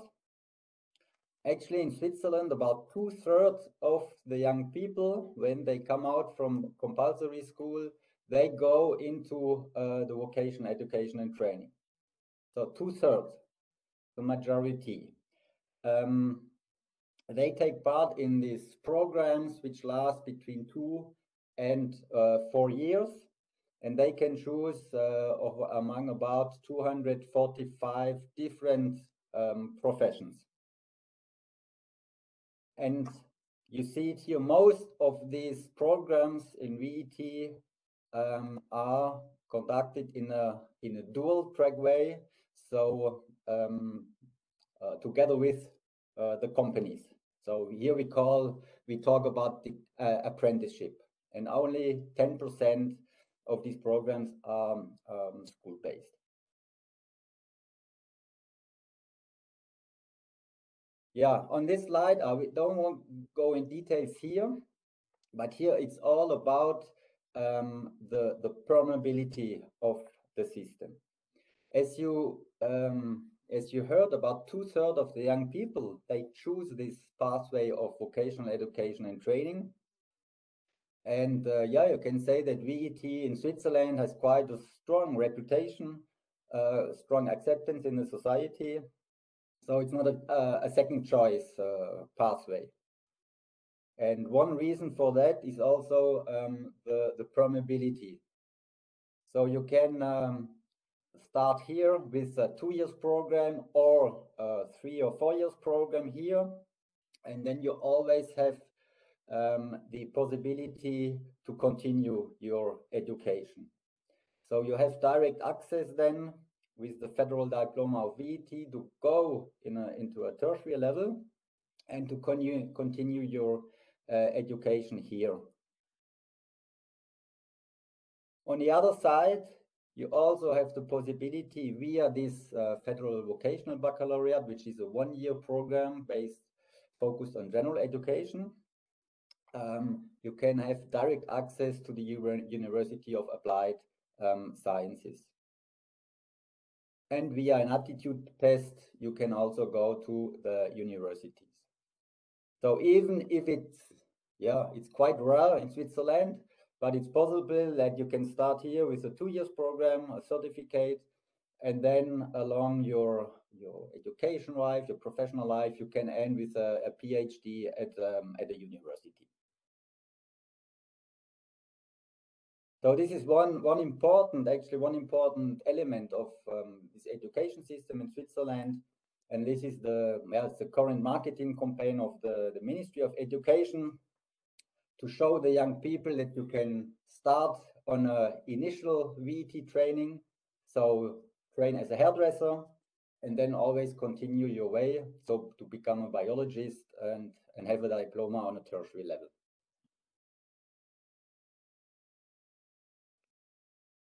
I mentioned before that there are about 245 occupations in Switzerland, and you see here the 10 most frequently chosen professions. And you see also here that it's not the blue-collar workers. It's also the reason why we don't talk about the technical vocational education and training, but VET in general. You see here the most popular is actually the commercial employee that is chosen by the young people. Yeah, how does it work actually? So I mentioned these 2 years and 3 or 4 years programs, and the dual track system actually. So it's combining practice and theory. So the young people, when they are leaving compulsory school, so they have to apply actually to a company. So they have to write their CV, then they got interviews, and so it's really as a normal normal position, and then they get hired by a company with a training contract. So they spend 3 to 4 days per week in the host company, and they will get trained there. So they have a contract with this host company. Then on the other side, there is the theory. So 1 to 2 days per week, the apprentices, they spend at the vocational school, where they get classroom instruction on vocational subjects, so linked to the profession, but also general education. And last but not least, we talk about the dual track, but actually in Switzerland we have the 3 learning locations. We also have the branch courses where the apprentices from different companies, they are coming together to get a training there specific for the whole branch actually. So what are the key features, or how does it work? As I mentioned, the apprentices, they have to have a contract with the company. So without having a contract with the company, they cannot start their vocational education and training. Therefore, they get a small salary from the company, which it depends a little bit on the professions, on the year, but you can say in the first year, maybe it's about 12-13% of a normal salary of a loaned worker. Yeah, then of course the capacity building of the teachers is also very important. Based on the situation approach we apply here in Switzerland. Yeah, and what is also important here that the apprentice actually in the company, they are trained, but they are always rapidly integrated in the process, in the production process or the commercial process. So after, depending on the profession, after 1-2 years, they really work on real products and with real clients. Yeah. Let's see it here. I'll go in detail here.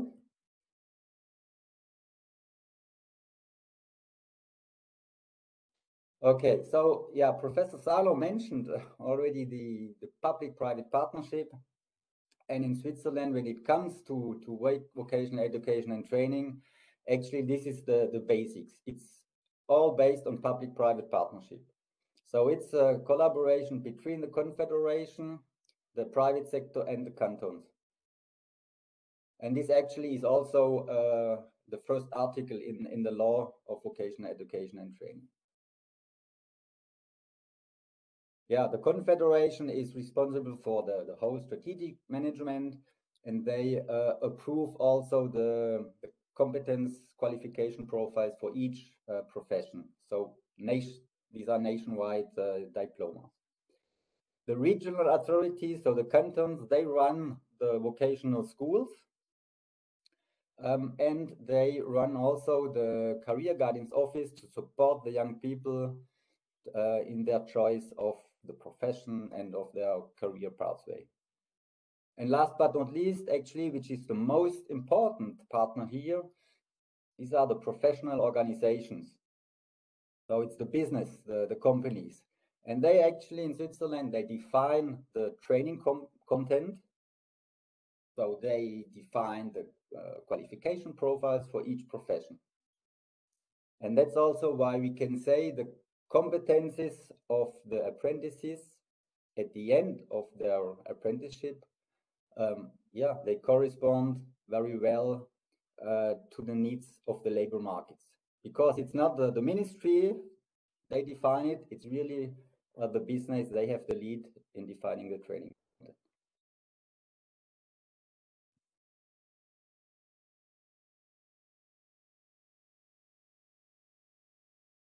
Okay, and it's really, yeah, it's an apprenticeship market. So the Confederation, the Swiss government, normally does not intervene in this market. So it's really demand and supply. So the companies, they offer training, apprenticeship position, and then there is a demand of the youth for these apprenticeship positions. And in the last year, even within the COVID crisis, during the COVID crisis, the market was quite well balanced. And there have been even more apprenticeship positions than demand of the youth. And of course, also here, it's a win-win-win situation. So you see here the different advantages for the stakeholders, for the companies, for the Confederation, and of course also for the young people. And maybe because it was mentioned also before, for the companies, of course, there are different reasons why they train these young people, why they even pay a salary for them. You see it here. And the last one is about the financial advantages. So there have been some studies here in Switzerland that even for the companies who train the young people, who pay the salaries, at the end, it is financially beneficial for them.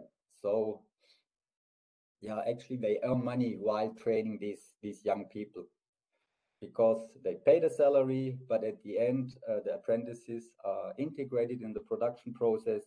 So they, yeah, they work on real products and real services.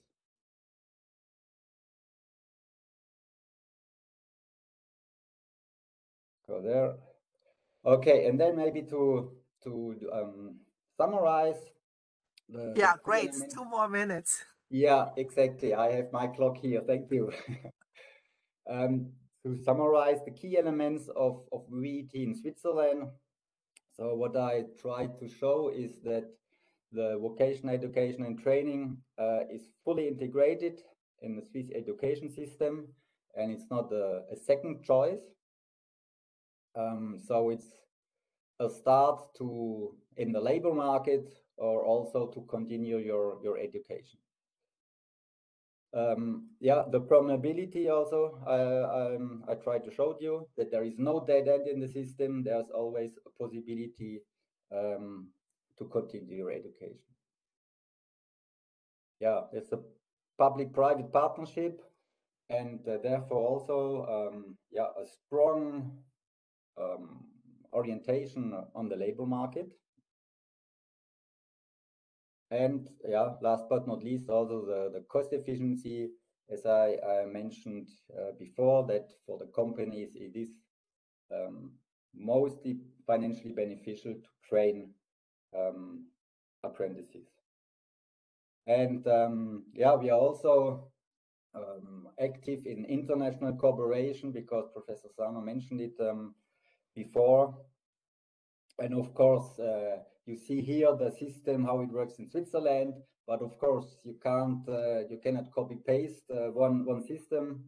And the approach in the cooperation projects where we are active is always yeah, to choose some elements to adapt this to the local context, and then also to have a kind of the trainer's approach, that actually the knowledge, the know-how is already then in the respective country. Thank you very much for your attention. Thank you very much, Eric, for this presentation about the unique case of Switzerland, because it oftentimes people have similar questions like in the chat. Excuse me. It's why young students want to go through apprenticeship track. What did the government do? And what has companies do to entice them up? Your last slide showed some of the answers, but would you mind just elaborate a little bit more? How would a young student be first introduced through career guidance, the possibility of pursuing apprenticeship study as the first step to their career development?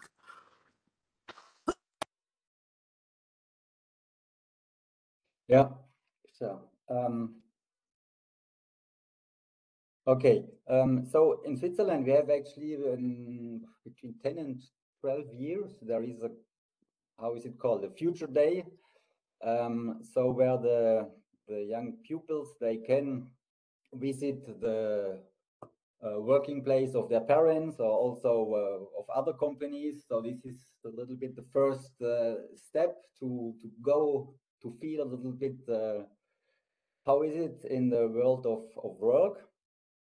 And then after that at school, so already 2 years before the end of compulsory school, there are these representatives of the career guidance offices. They are coming also to the classes to explain what are the possibilities in general education, but also vocational education and training.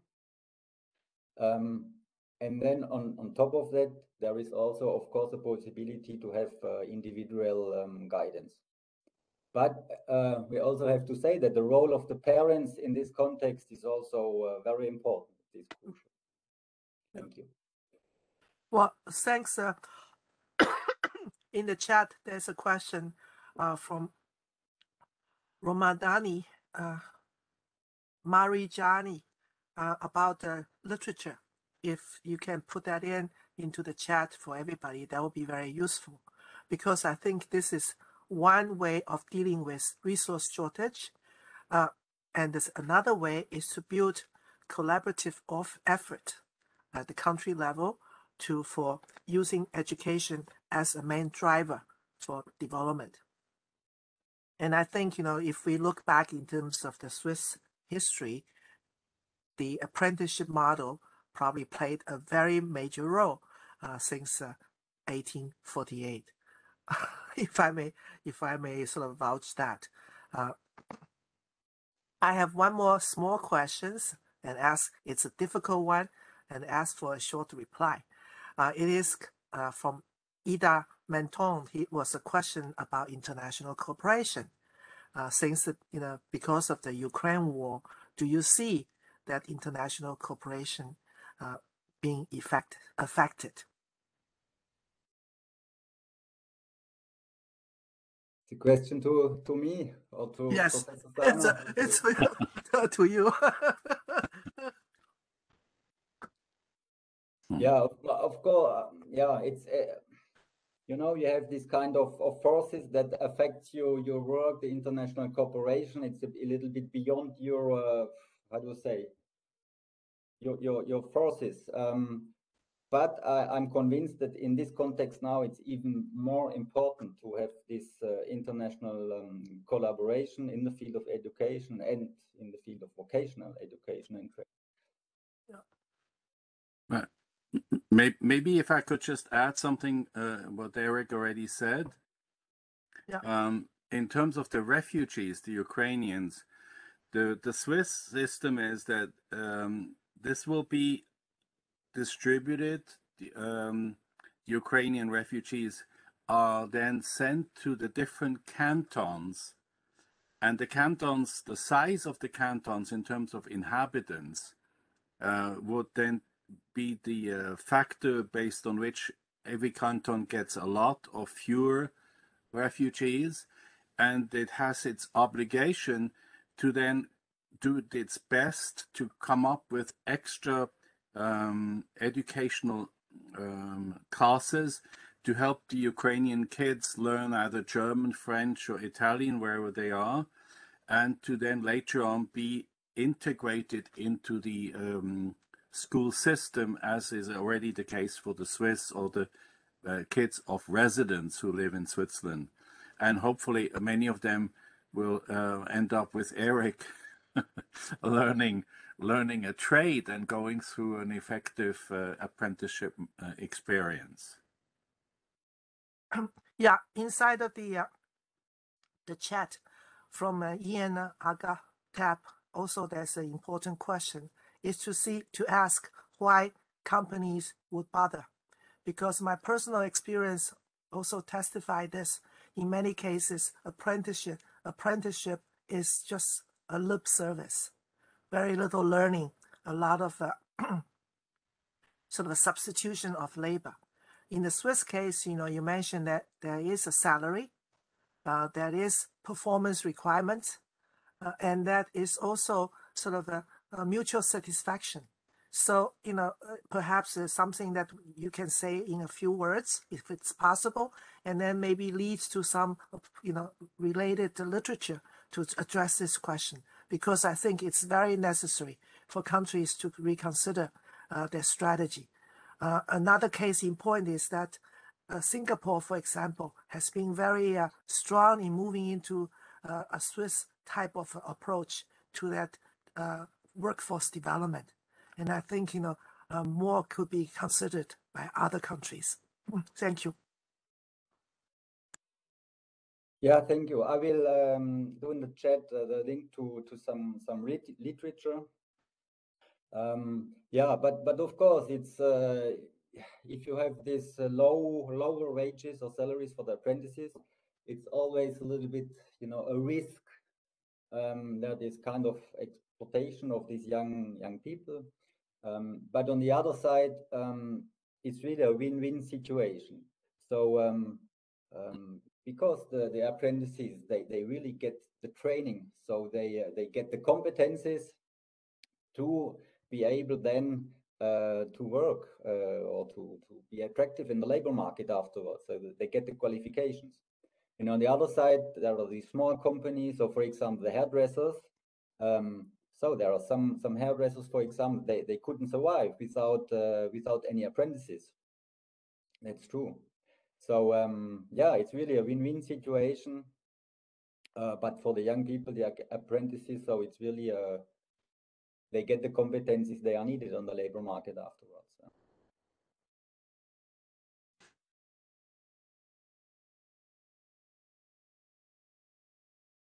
You're not muted. You're unmuted. Sorry. Thank you very much, Eric. I think more can be said, and then we will, have to move on to the next contribution, the next lecture, focusing on what to do about mature students or adult workers who are working but in need to continue to also adapt to the new labor workplace demands. And on that note, I would invite Mr. Paul Cumming to give his input. Mr. Cumming is the Senior Skills and Employability Specialist and working for the international organization. He has a very broad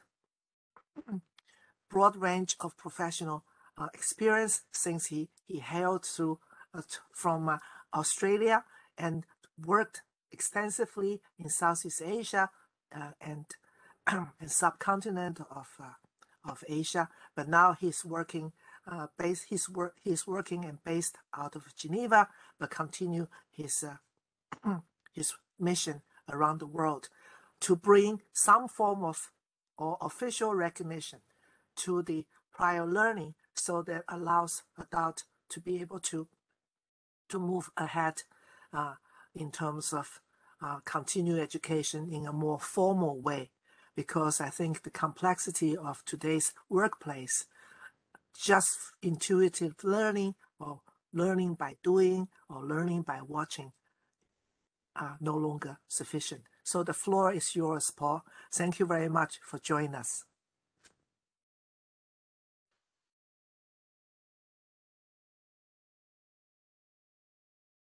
You need to be unmuted, please. Yes, you'd think that'd be sorted out by now, wouldn't you? But yes, thanks, Lucia, and thanks for the invitation to be able to contribute to this event, and welcome to all the participants. You're obviously having quite a substantial session today, and I hope I can do my bit to add a different perspective on some of the issues that Lucia has flagged in her introduction. I'm just going to share the presentation now.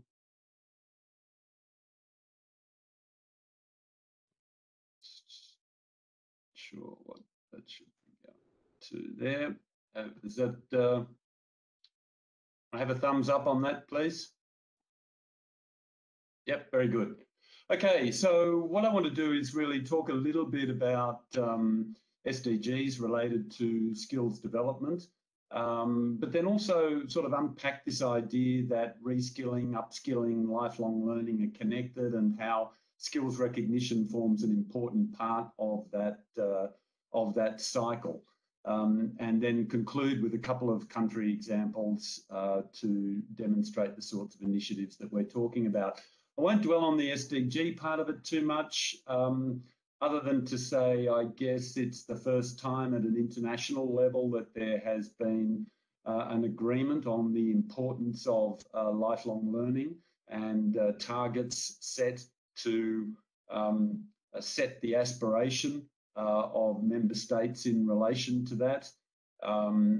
Unfortunately, the targets, I should say the indicators that exist for these different targets in SDG 4 and in fact other SDGs don't necessarily capture the full richness of the sort of attainment and outcomes that are required, but certainly it's a start, and we need to recognise that the SDGs, in particular SDG 4, but also SDG 8 relating to employment, also place significant fresh attention on the skills development agenda, on technical and vocational education and training, as well as general education. And that also reflects a shift in international thinking, because vocational education and training and skills development is often seen and often funded as a second best option,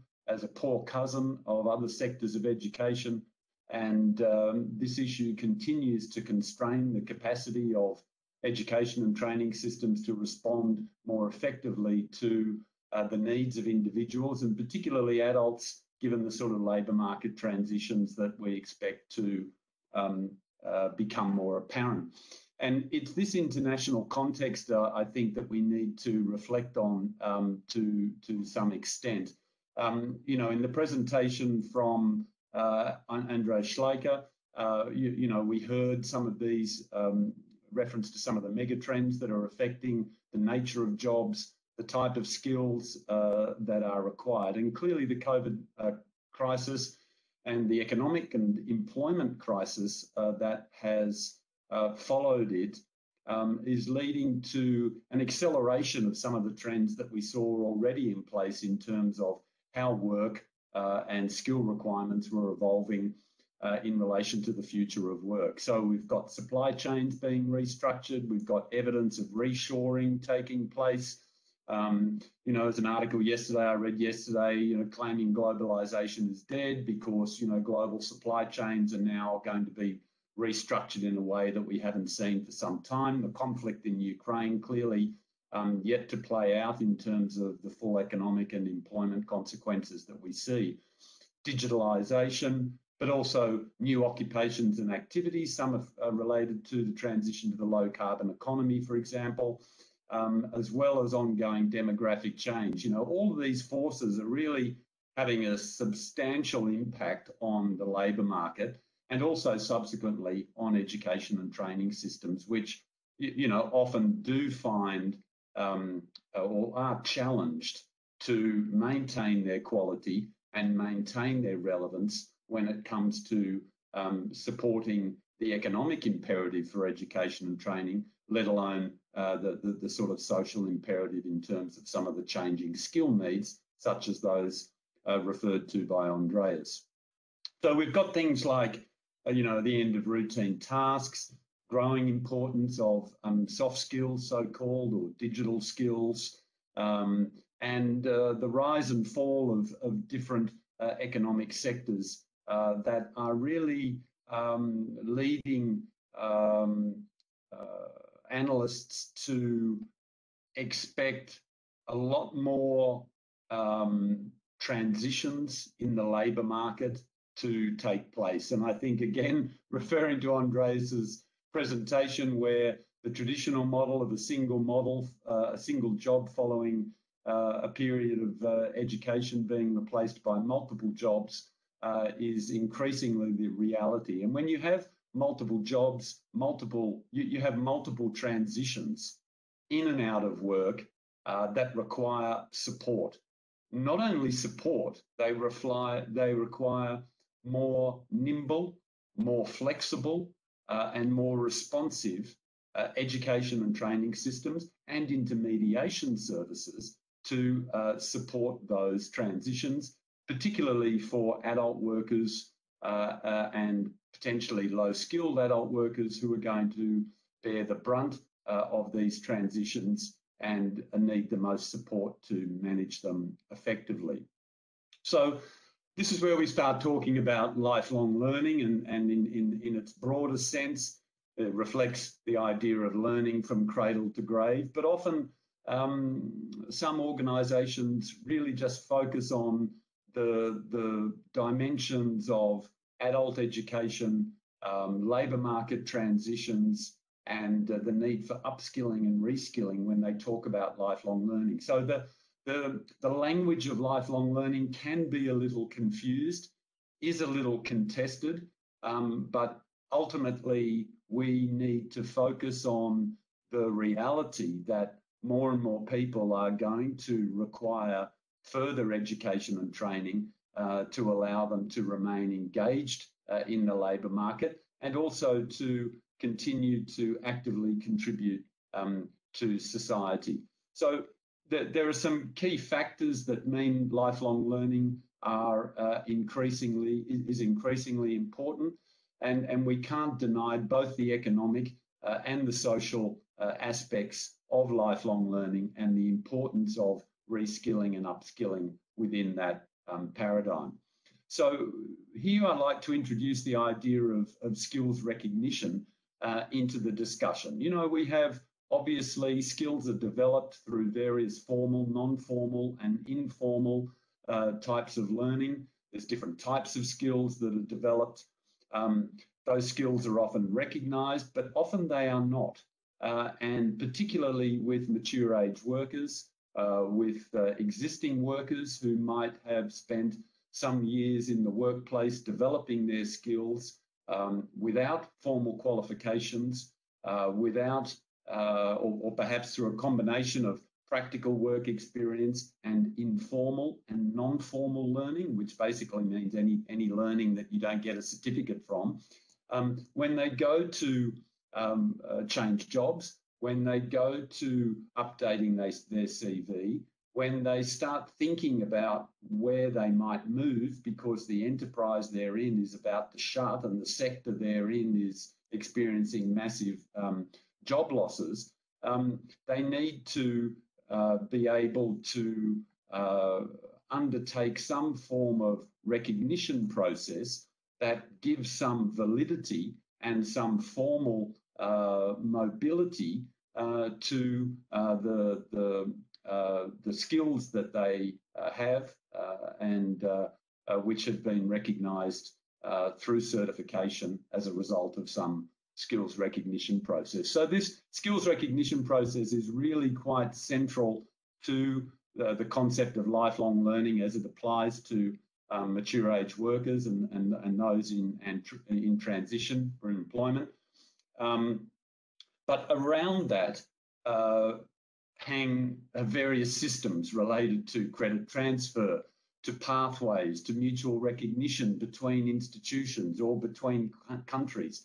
And whether or not we're talking about the recognition of prior learning or whether we're talking about the recognition of current competence, there's quite a lot of debates surrounding this broad topic of skills recognition. And some of those debates are borne out in the different terms that you will see when you hear people talking about skills recognition. We've got recognition of prior learning, or RPL, which is one approach. And we've got something else, VNFIL, which is about the validation of non-formal and informal learning. Now, to you, they might mean exactly the same thing, but in reality, there are some quite discrete technical issues that differentiate these programs, because it's one thing to say, yes, I acknowledge that you have undertaken this learning non-formally, that you've developed these sorts of skills, that you demonstrate a rich understanding of the work in a particular sector. But it's another thing altogether to give you formal recognition of that learning, particularly when a lot of education and training that exists, particularly in higher education, is very much based on an inputs model rather than an outputs model. So when you start talking about vocational training and skills development, it's very much about an ability to perform at a prescribed standard and be able to demonstrate underpinning knowledge and skills. That's a very different educational paradigm to that which exists in universities, where a different curriculum model exists. And so whilst this might seem all a bit academic and a bit conceptual, it plays out very clearly in the way skills recognition practices and systems are established. And these are some of the things that we have to address if skills recognition systems are going to more effectively support the labour market transitions that I've been talking to. I'm not going to dwell on this, simply to say that skills recognition is a contested system or feature of education and training systems. And, you know, I'll leave those there for you for future reference. But one of the key points surrounding this, this idea of skills recognition is improved guidance and support relating to learning and career pathways. We're not just talking about support and guidance for young people.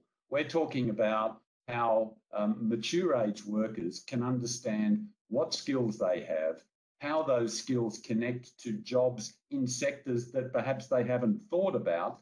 How can they undertake skills recognition to get their skills formally recognised? What gap training might be required to allow them to seek employment in a different occupation or a different profession? And what programs are available to allow them to do that, including apprenticeship programs such as those described by Eric, because increasingly programs like apprenticeships and the pathways that they provide into employment are not only targeting school leavers and young learners, but are increasingly being targeted to adults. And the new apprenticeship levy in the UK, you know, degree level apprenticeships there, diploma level apprenticeships in other countries are growing evidence of the need to think differently about how programs support adults to make those sorts of transitions. Clearly in this space, the importance of intermediary organisations and employment services, both public and private, as well as the role that training organisations play in providing guidance and advice, can't be ignored. And there's a real need to make sure that those institutions are fit for purpose, that they have access to accurate labour market intelligence about trends in the labour market, that they make the most of digital technologies to make that information available and support the job seekers in their journey. But also we need flexible, more flexible learning solutions from the education and training system. And so we need more modularized, short course, flexible delivery arrangements that meet the needs of adults. I'm just going to end with a couple of sort of examples here. And in terms of the upskilling... Paul, I'm sorry, we'll be sort of running out of time. So if you can fly by these examples, will be great. And we will read them later. Yeah, okay. So this one is really just about highlighting the importance that upskilling and reskilling plays in local development, in community development more broadly. So the principle here I want to communicate is that skills development doesn't exist in isolation.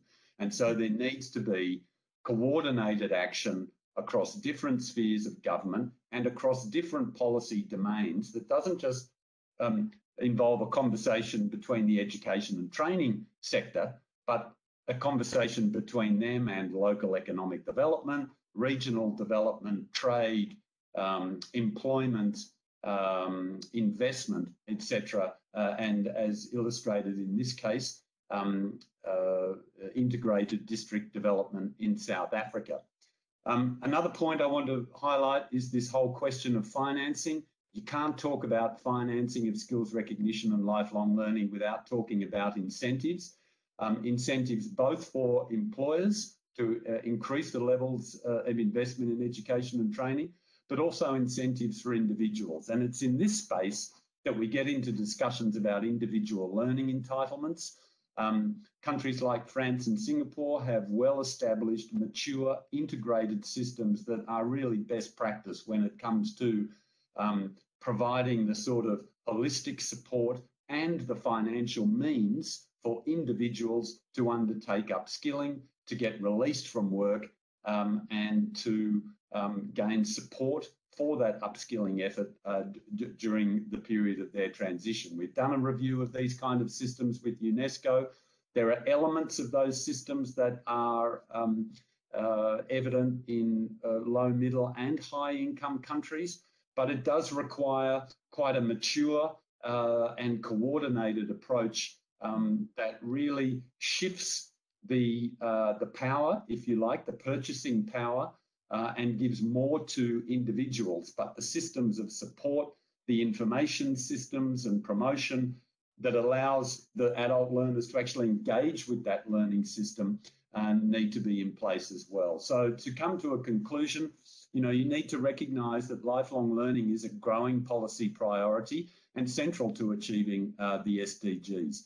Skills recognition forms an essential part of lifelong learning strategies, but that requires integrated and flexible support, financing and programming, which is based on sound labour market intelligence. And that's what's required to support effective reskilling and upskilling.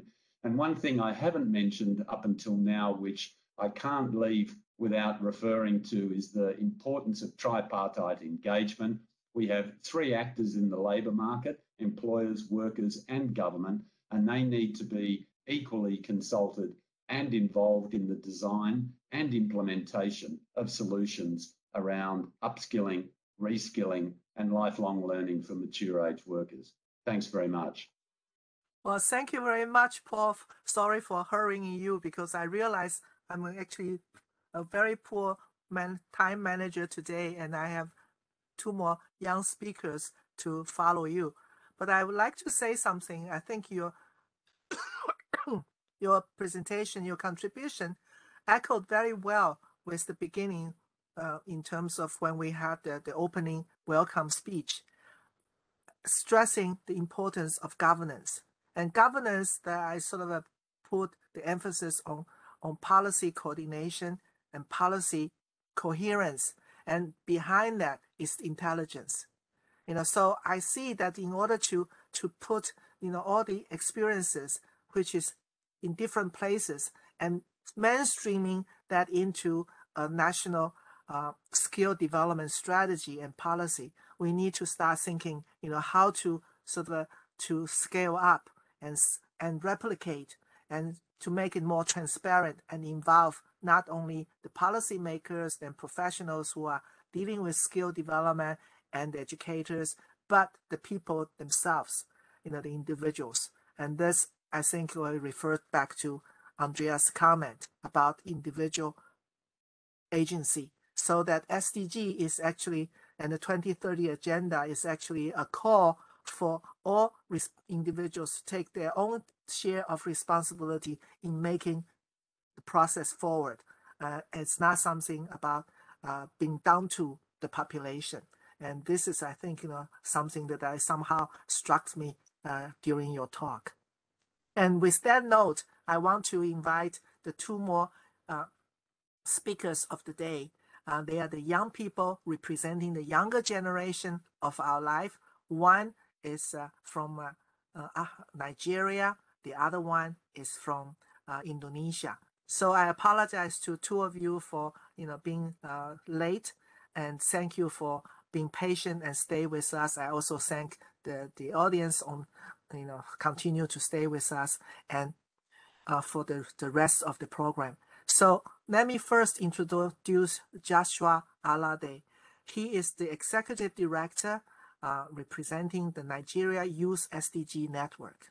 He has been working both at the national level as well as international level in promoting understanding and awareness of SDGs as well as its implementation. So currently this network covers the whole Nigeria, and they are also follow on the SDG playbook as a way to get young people, maybe even children, to be interested and engaged in the SDG conversation. So the floor is yours. Please give us, your personal observation in terms of the quality of education and what needs to be done and could be done. Thank you.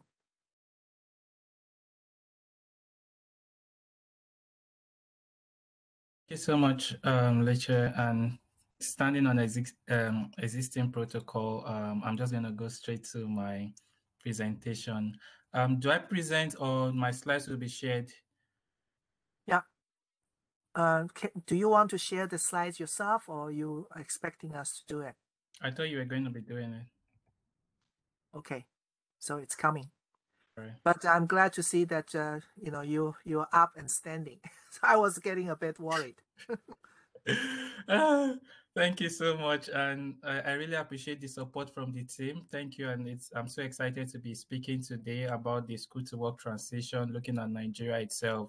And I'm just going to the next slide. Next slide is just a little bit about me. Currently, I'm doing my master's in sustainable development at the University of Bradford, and at courtesy of the Chevening Scholarship Program. I'm a positive development advocate. I'm a sustainability practitioner. I've spoken at about 2 or 3 TEDx events, and I'm so passionate about meaningful youth engagement in the localization of the sustainable development goals in my country and across the world. Next slide, please. Now, one of the things that really gets me thinking every time about my country, Nigeria, is the opportunity that young people bring. 65% of our 200 million plus population are young people under the age of 35. And then the median age of the Nigerian population is 17 years. So you see, it's a very big demographic dividend, looking at our population, looking at the energy that young people have, and also the advantage that technology brings. Every day on the street of Lagos, in Ondo, in Abuja, in Port Harcourt, young people are looking towards digital technology as a means of getting into decent work. Next slide, please. Now, but there's that challenge. Schools are usually on strike. For instance, the data, the photo I have up there, it's saying that in about 264 months since Nigeria got into democracy, universities have been on strikes for more than 50 months. So how are we going to prepare our young people for the future of work if universities are constantly on strike? Currently, universities, lecturers in Nigeria are on strike. They've been on strike for the past 2 months. I'm just talking about 2022. University lecturers are really on strike right now. So, and this is looking at, another thing is looking at COVID. Schools were on hold for about a year. How are we going to be able to provide the necessary jobs, the necessary trainings that our young people need to be able to compete meaningfully in the world of work? And one of the things I always say every time is that the average young Nigerian is not competing with someone in Lagos. He or she is competing with someone in the UK, is competing with somebody in the US, someone in South Korea. So if our schools are on strike, other young people are learning, they are thriving. So it will be very difficult for young Nigerians to be able to navigate through the job market at the right time, especially because they have to spend a lot of time at home. And the average age, so 4 years of universities, but because of strike, you end up seeing that the average young person spends 6 years just staying in the university because of constant strike action. And another thing is about the education curriculum. And one of the things I would say is that the Nigerian educational curriculum actually prepares you to be a worker. It is archaic. A majority of the people who finish higher institution in Nigeria will tell you that their ambition is actually to become civil servants. Why? Because it's safer, they are assured of pension, and then the education system does not teach you to be innovative. Rather, it also brings you in this mode to be more conservative, to be aversive of risk. But we live in a world whereby with the changing face of education, with the changing face of technology, we need to be able to embrace change. We need to embrace change fast. We need to learn fast, be agile in our approach in learning, especially with jobs that are coming. There's a lot of talk about the Internet of Things, NFTs, and every one of these things. But you discover that the education system in Nigeria is not even positioning young people for the future of work right now. And now, next slide. The result, youth unemployment. There's a rising youth unemployment gap in Nigeria. As a result of COVID-19, youth unemployment went to about 54% in our country. Before the pandemic, youth unemployment was at 33.3%. So it just shows that even without the pandemic itself, we've had underlying issues when it comes to youth unemployment in my country. And last year I gave a presentation with support from DESA to the Federal Ministry of Youth and Sport, and I shared this research on the impact of COVID-19 on hard hit on young people in hard hit groups. And one of the things I talked about was actually the aspect of the skills mismatch. So every day you find out that there are jobs, organization will tell you that they are employing, but they don't have the right young people to employ, people to fill this vacuum. It's not because these young people do not want to learn, it's just that the education system is not preparing them for the jobs of the future.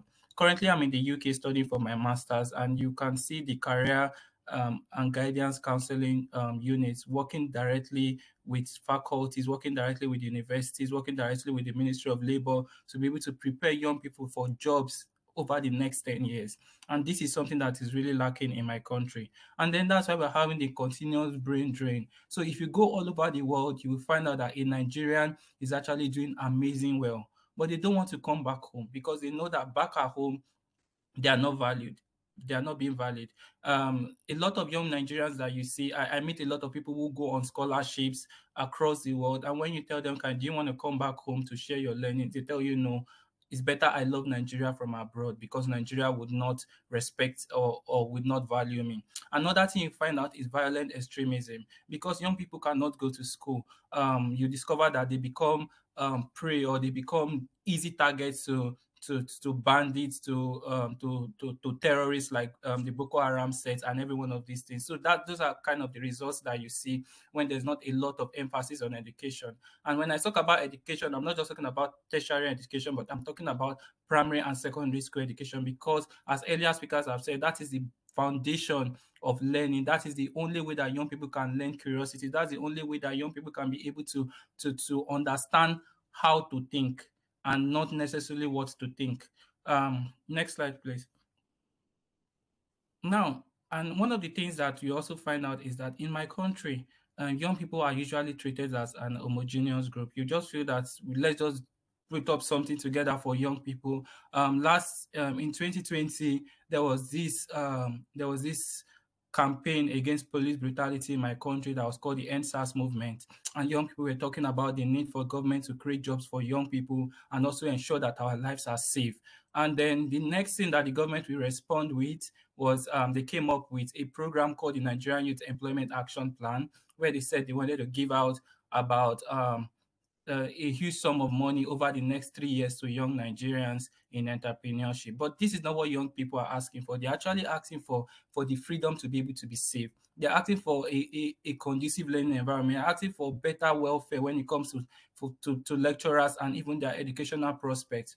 All of the times that people were on strike during COVID-19, when there was lockdowns, university across Nigeria were shut because the lecturers were not even prepared to understand how to go about with virtual learning. And these are things that young people are talking about. So the first thing is around the issue of meaningful youth engagement, involving young people in issues that has to do with the transition from school to work, understanding what the needs are, what are young people thinking about when they talk about Internet of Things, when they talk about social media, when they talk about using YouTube as a means of being able to get skilled up. When it talks about vocational education itself, it's not just the normal brick and mortar way whereby vocational studies happen, but things need to change. And for it to change, you need to engage young people meaningfully from the beginning, in the middle, and in the end of the process. When it comes to policies, when it comes to programs implementation, young people need to be involved in every one of those things.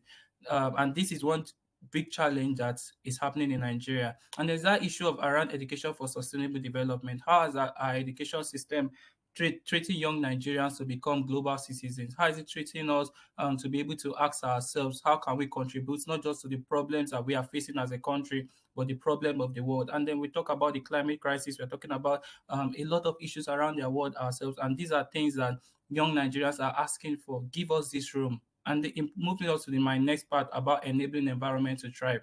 For the average young Nigerian, you feel that for us, we feel that the government is actually against us. Like sometimes when we had the protest in 2020, in October 2020, you had the government literally shooting at young Nigerians because they were asking for enabling environment.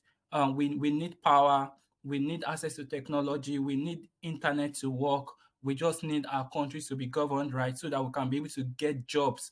We find young Nigerians who are working remotely because they feel that that's more appealing to work in other parts of the world. So provide us with this enabling environment to thrive. And this is one major act from young Nigerians. Next slide.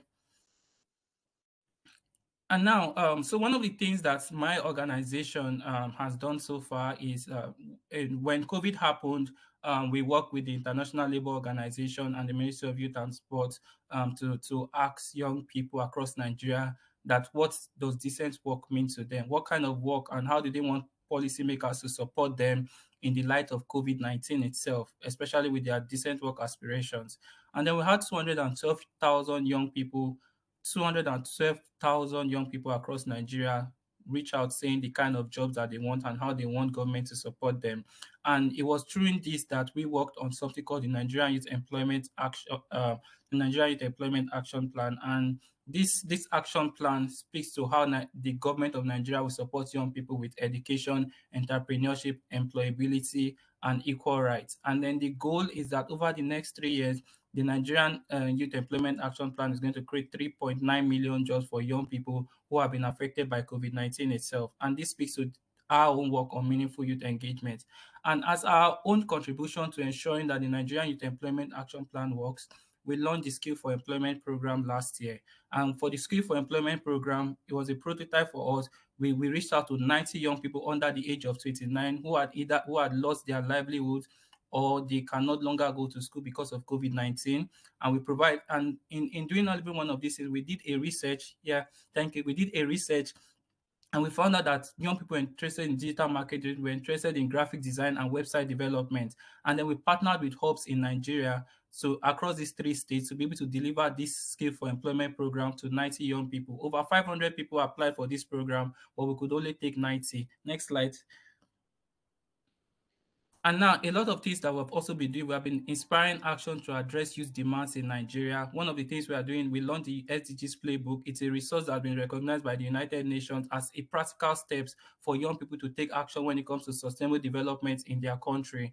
And another thing we are doing is that we are working with 20 activists with support from the Netherlands government to speak about youth issues in Nigeria itself.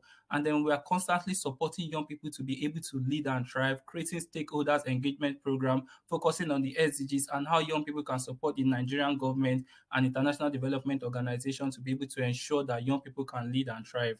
Final slide.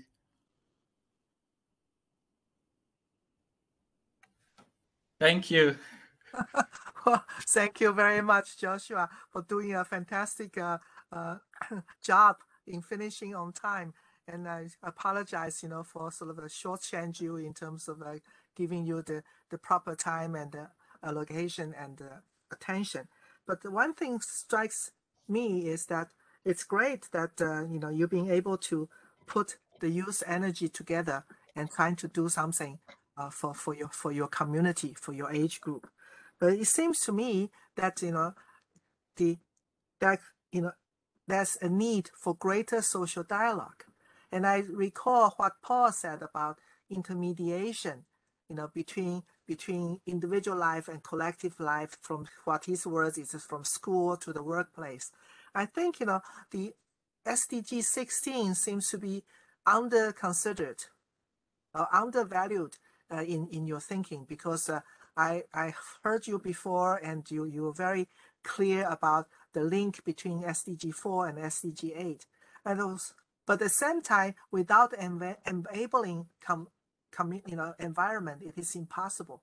What do you think, as a youth group, as a representative of the younger generation, how can you start a conversation with the government so that you could also, to move into, rather than confrontation, but move into more of a joint problem solving or co-creation process?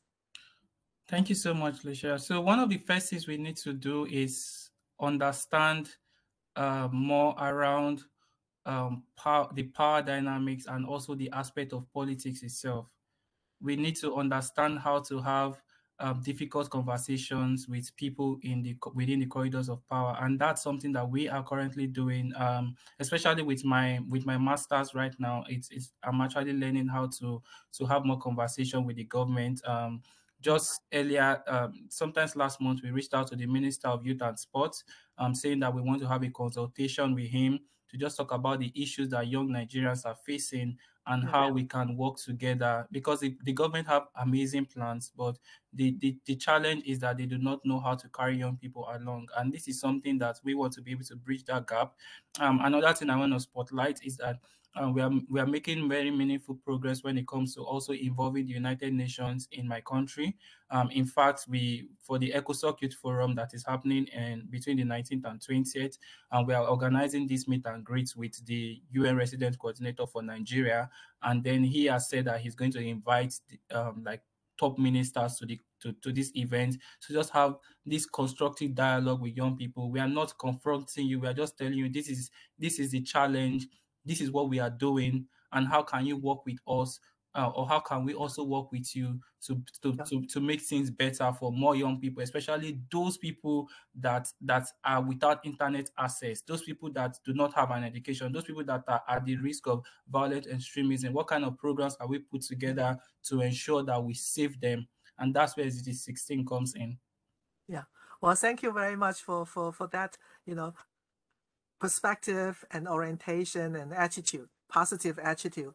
And I think, we are all on the same boat, or maybe in different parts of the room of that boat, So without such cooperation and also sort of a shared journey, the SDG would not be reachable by 2030. So with this, I thank you. And, I won't have time now for questions from the audience. So, please stay tuned in to have a check and see whether there's some comments coming in from there. I thank you again and wish you fast recovery. Thank you. Yeah, so let me introduce the last speaker, but not the least. It's Stevie Leonard Harrison. He's again also a young activist and young leader in trying to put his weight to bring a positive voice and also a positive development in the process. So Stevie, he's currently studying in the university, and he's a founder of Inspirator, Muda Nusantara, in a youth group in Indonesia. So the floor is yours. Please share with us, how do you see through education and improvement of education that we can actually co-create a better world? So please. Thank you, Professor Licia, for your introduction. Yeah, good morning, good afternoon, and good evening to everyone here. I hope everyone of us will be in a good condition. So yeah, as we know that Indonesia this year will hold the presidency of G20 in 2022, bringing the theme of recovering together, recovering stronger, recovering together. So yeah, I would like to present my topic entitled Digital Transformation on Education as a Catalyst for Agenda 2030, a reflection from Indonesia. Next slide, please. Yeah, so the global context will be about 3 points. The first one is about the continuity between MDGs and SDGs. It is from MDG 2, achieve universal primary education, or coined term as education for all, has not been achieved globally in 2015. And continued with SDG 4, quality education is in big disruption due to COVID-19 pandemic. And there is also the fact that a 100-year gap in education between the developed and developing world. I will explain on the next slide. And the third one will be about the digital transformation. consisting about 825 million children around the world not learning the skills they need, and gap in access to education have been highlighted further by the COVID-19 pandemics.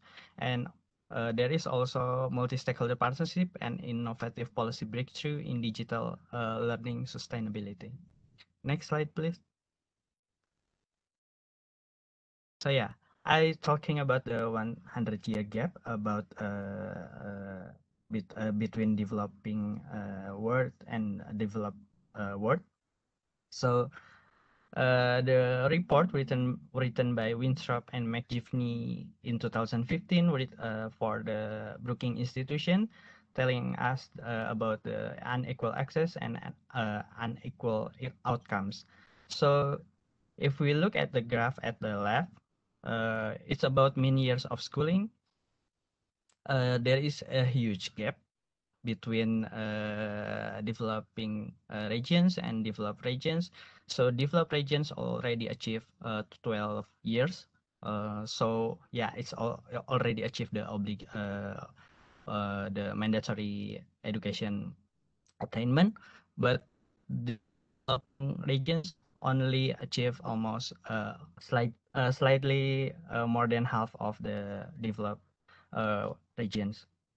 So if we compare to the projections that included in the report, so it is the optimistic scenario when developed regions will achieve 14 years of schooling in 2100. But yeah, now in 2022, developing regions and low-income countries severely affected by the COVID-19 pandemic. So the normal for developing regions will be about less than eight for prediction in normal scenario, but the pandemic makes the developing regions slightly more than six years. So it's like a decadence for now. So yeah, it's also for low income countries counted for less than 6 and only half about 4 years of schooling. Yeah, next slide please. So yeah, the one of the most strategic pillar in education policy is about the spending. So based on joint report by UNESCO and World Bank through Education Finance Watch 2021, notice that government education spending for the countries, low middle income countries and upper middle income countries, it is relatively stagnant, but it is much higher than lower income countries. So, but we see that the lower income countries have a trend, a dynamic trend about the government education spending. And then we compared with household education expenditure because lower income countries struggle with the lower wage for their household. So yeah, it is taking about almost 4% of their GDP, but regarding the graph, so we can see that lower middle income countries, upper middle income countries, and high income countries will spend less for the education in their household for the education. Yeah, next slide please. So yeah, we share about Indonesia. Indonesia is the world's largest archipelago country in the world, and it is the world's third largest democracy with strategic geopolitical constellation here in between Indian Ocean and Pacific Ocean. So yeah, if we talk about the education, we have to mapping the structure of the school here. So Indonesia have elementary more than 148,000 schools, and for junior high school it is for more than 40,000. For senior high school, almost 14,000, and for vocational high school, more than 14,000. And for the university is about slightly more than 3,000, based on Indonesia Statistic Agency 2021. And for the spending on education, we see that there is a increasing trend to spend on education, the state budget. So this year we got more than $30 billion for the government spending on education based on Ministry of Finance release report this year. So it's quite good in this pandemic era because there is no downturn here. So yeah. Next slide, please. So yeah, the dynamics here in Indonesia because of the COVID-19 pandemic, the COVID effect is about 68 million students shifted to distance learning or remote learning from their home. So and then 44.4 million children and adolescents aged 7 until 18 years old are still out of schools. And we have, because of our type of state, Pasir Archipelago resulted in infrastructure constraints and poor internet connectivity. And we then come to the last dynamic. The digital skills gap between teacher and student is widening because of the COVID-19 pandemic. So based on the strengthening digital learning across Indonesia, joins a study by UNICEF 2020. They are recommending about 3 points. The first one, strengthening the digital learning content and platforms, and then the second one, develop digital skills of students and teachers, and the third one will be expand digital connectivity in schools. Next slide, please. So yeah, it is the opportunities in Indonesia. It's like a challenges for us, but it's actually the opportunities for us. Like if we look at the higher education gross enrollment rate between 2015 until 2020, so the trend is increasing. Although in the last 4 years, it is only slight upward trending.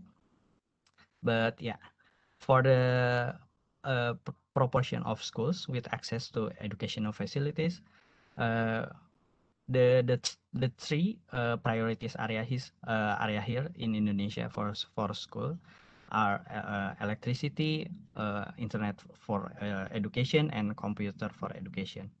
So based on the structure of the school, primary school, and then junior secondary school, and then senior secondary school, and then vocational school, it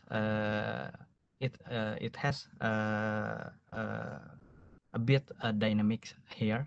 So the government can do a better policy here to make the opportunities equal for all type of schools. It is based on Indonesia Voluntary National Review submitted in 2021. So next slide, please. Yeah, for the policy betterment regarding the understanding public policy by Thomas Dye, we know that there are 3 elements in the policy analysis, which are policy stakeholders, policy environment, and public policy. But I will emphasize more on the public policy because decisions makers are the key for this one, and then supporting by other stakeholders here. The first point is delivering the deliverables where policies meet the needs of the people. And then the second one will be maintaining public trust through policy credibility and integrity. So yeah, Indonesia is trying to get to this point in the implementation of the public policy on education. So yeah. Stevie, I Next know slide, you Steve. still have some to come, so I'm gonna hurry you up. Can you finish in 2 minutes, please? Yeah. Thank you, Alicia. Next slide, please. So, yeah, for digital transformation, improving education, we are also shaping the competitiveness of young people here through digital connectivity, which is connected to digital education, digital literacy, digital competitiveness, and digital entrepreneurship. Where there is a urban and rural gap here for the access to the internet. Yeah, government has providing several policy to bring the rural is priority for education during COVID-19 pandemic, because remote learning is very essential here in rural areas of the archipelago. So yeah, next slide, please. Yeah, there are four elements here for improving education. The first one, raising digital learning and tech-based educational platform awareness, and then improving digital infrastructure and promote digital inclusion and equity, and then partnering with private sector and other stakeholders on digital education development. And the last one, enhancing the national roadmap on education 2020 until 2035. It is based on the Learning Compass to 2030 by OECD. And there are facts that 15 education startups has already developed here in Indonesia, and then also new satellite communication for improving digital connection here in Indonesia. It is one of the world's largest satellite. Will be operated by 2023. And then for government spending is increasing trend for the budget for education, and more innovative and impactful program. Next slide, please. Yeah, this is like a highlight for my contribution in the goal for education. I met UNSG Ban Ki-moon in 2014, and I play my role as an educator, and I joined social movement, and I did virtual coaching for youth here in Indonesia to raise their improve competitiveness, and doing capacity building here through youth-led project. So yeah, next slide, please. Thank you very much. Kamsahamnida, terima kasih. Yeah. I'm done, Licia.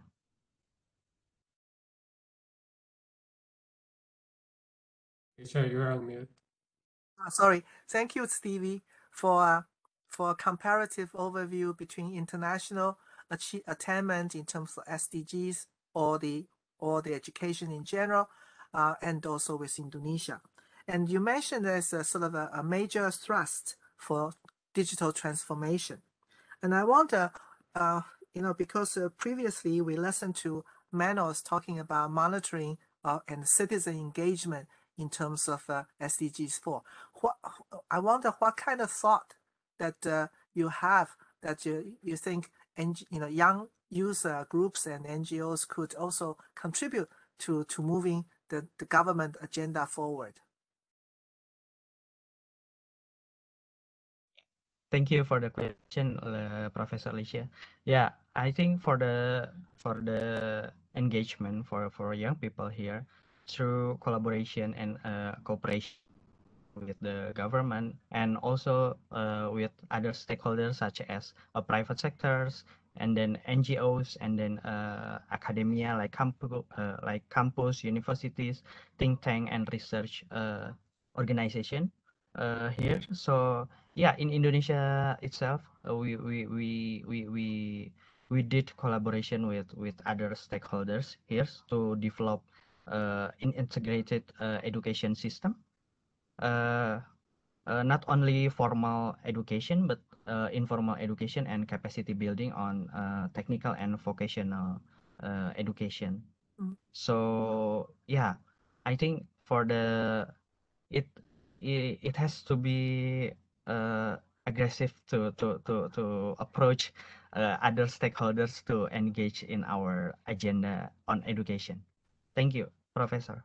Well, thank you, Stevie. I just have one last little personal note, which of course I have the same question to Joshua, since I'm not sure he's still here. But you know, what motivates you to be engaged as a young person? Yeah, yeah, yeah.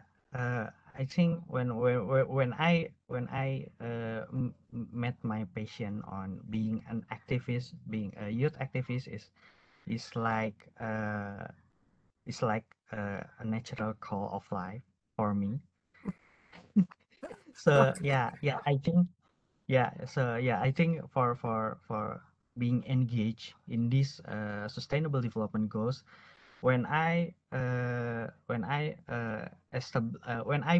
published a guidebook, an e-guidebook in 2017 promoting SDGs, because my organization is a member of Sustainable Development Solution Network, UNSDSN. So yeah, we write the publication for promoting SDGs to young people here in Indonesia, downloaded by more than 5,000 young people here in Indonesia to bring to mainstreaming SDGs in youth education. So, and then we publish also in Google Playbook in 2019, because we want to enlarge our reach, our audience, to make to influence our policymakers to be more ambitious in SDGs achievement, especially in goal 4. Yeah. Thank you, Professor. Well, thank you. I'm very impressed and happy to hear and see, and you know, a young person, just still in the university, but already decided that wants to engage and to also participate in terms of public affairs. And rather, like in many places, the young people tend to flee away from the public space. So I want to salute you on that and thank you very much. And also thank Joshua also, because he's in similar situation. And I'm glad that we could hear two of you. And I want to also thank all the distinguished speakers today, for being with us. And I apologize for our audiences who are participants who are remaining with us until now, even though we are way behind the schedule. I thank you. And I just wanted to give the word for Dr. Daragon. Before I do that, I wanted to just to mention that we do have a small evaluation form. Please, we will send it to you all, and please address them so that we can continue to improve on our content. The content is education seems to be routine, everybody knows, but it's actually a very complex thing. Because it's sectoral and it's all interconnected. So I'm happy that today we can unpack a little bit and go beyond what we normally discuss. Thank you. And so we look forward to your feedback and wish you a very good evening, afternoon, and day. Floor is yours, Jean. Thank you very much, Licia. I'll be very brief because we don't have much time. So, ladies and gentlemen, we had a very good start of the executive training course for policymakers on the 2030 Agenda for Sustainable Development with this session on goal 4, quality education. I'll go very quickly. I had notes, but then I will not mention them. I'd like to thank the distinguished opening speakers, Mr. Alexander Trepelkov, Officer in Charge of the Division for Sustainable Development Goals, DSDG at UNDESA, as well as Mr. Chun Park, Head of Office, UNOSD, for their very insightful comments and speech. I'd like to thank the distinguished speakers for their very, very informative presentation and discussion today. We could not discuss as much as we would have liked, but I think that was really good. And so I'd like to just also to be fair, I'd like to name them. Mr. Andreas Schleicher, Director of the Directorate of Education, OECD, and Mr. Manos Antoninis, Director of the Global Education Monitoring Report Team at UNESCO, Mr. Raymond, Professor Titular, Organization and International Management, University of Basel, Mr. Eric Swars, Head of International Affairs, Swiss Federal University for Vocational Education and Training, SFUVET, Mr. Paul Cumming, Senior Skills and Employability Specialist, Skills and Employability Branch at the International Labour Organization, ILO, Mr. Joshua Aladi, Executive Director, Nigeria Youth SDGs Network, Nigeria, and Mr. Steve Harrison, Master Student at the School of Environment Science, Universitas Indonesia, founder of the Inspirator Muda Nusantara Youth Empowerment Organization based in Bandung, Indonesia. I'd like to thank all the participants who joined us today for this first session of the Executive Training for Policymakers on the 2030 Agenda for Sustainable Development, which we call the ETC between ourselves. Please join us tomorrow, the 12th of April, for another important session of this training course, which will be dedicated on Goal 5 on gender equality. Of course, don't forget to also join us on Wednesday the 13th and Thursday the 14th of April for the 3rd and 4th session of the training course. I'd like to convey our special thanks to you, Ms. Licia Sanya, Professor, UNOSD consultant, for your great contribution helping UNOSD to organize the training and for your excellent work in moderating this session. I'd like also to thank our UNOSD staff and interns who work hard behind the scenes and to make this session, all the sessions, to run smoothly. And finally, thank you all the people who joined. Please join us again tomorrow. So I wish you a good day, evening, and or night, wherever you are. And same time tomorrow, please join us. Don't forget, you need to go back to the website to find the link for tomorrow. It's not the same link as today. So go back to the website, go for D2 to be able to connect for the second day. So thank you very much to you all. And pleasure to see you tomorrow again. Bye. Well, thanks, John. Thank you.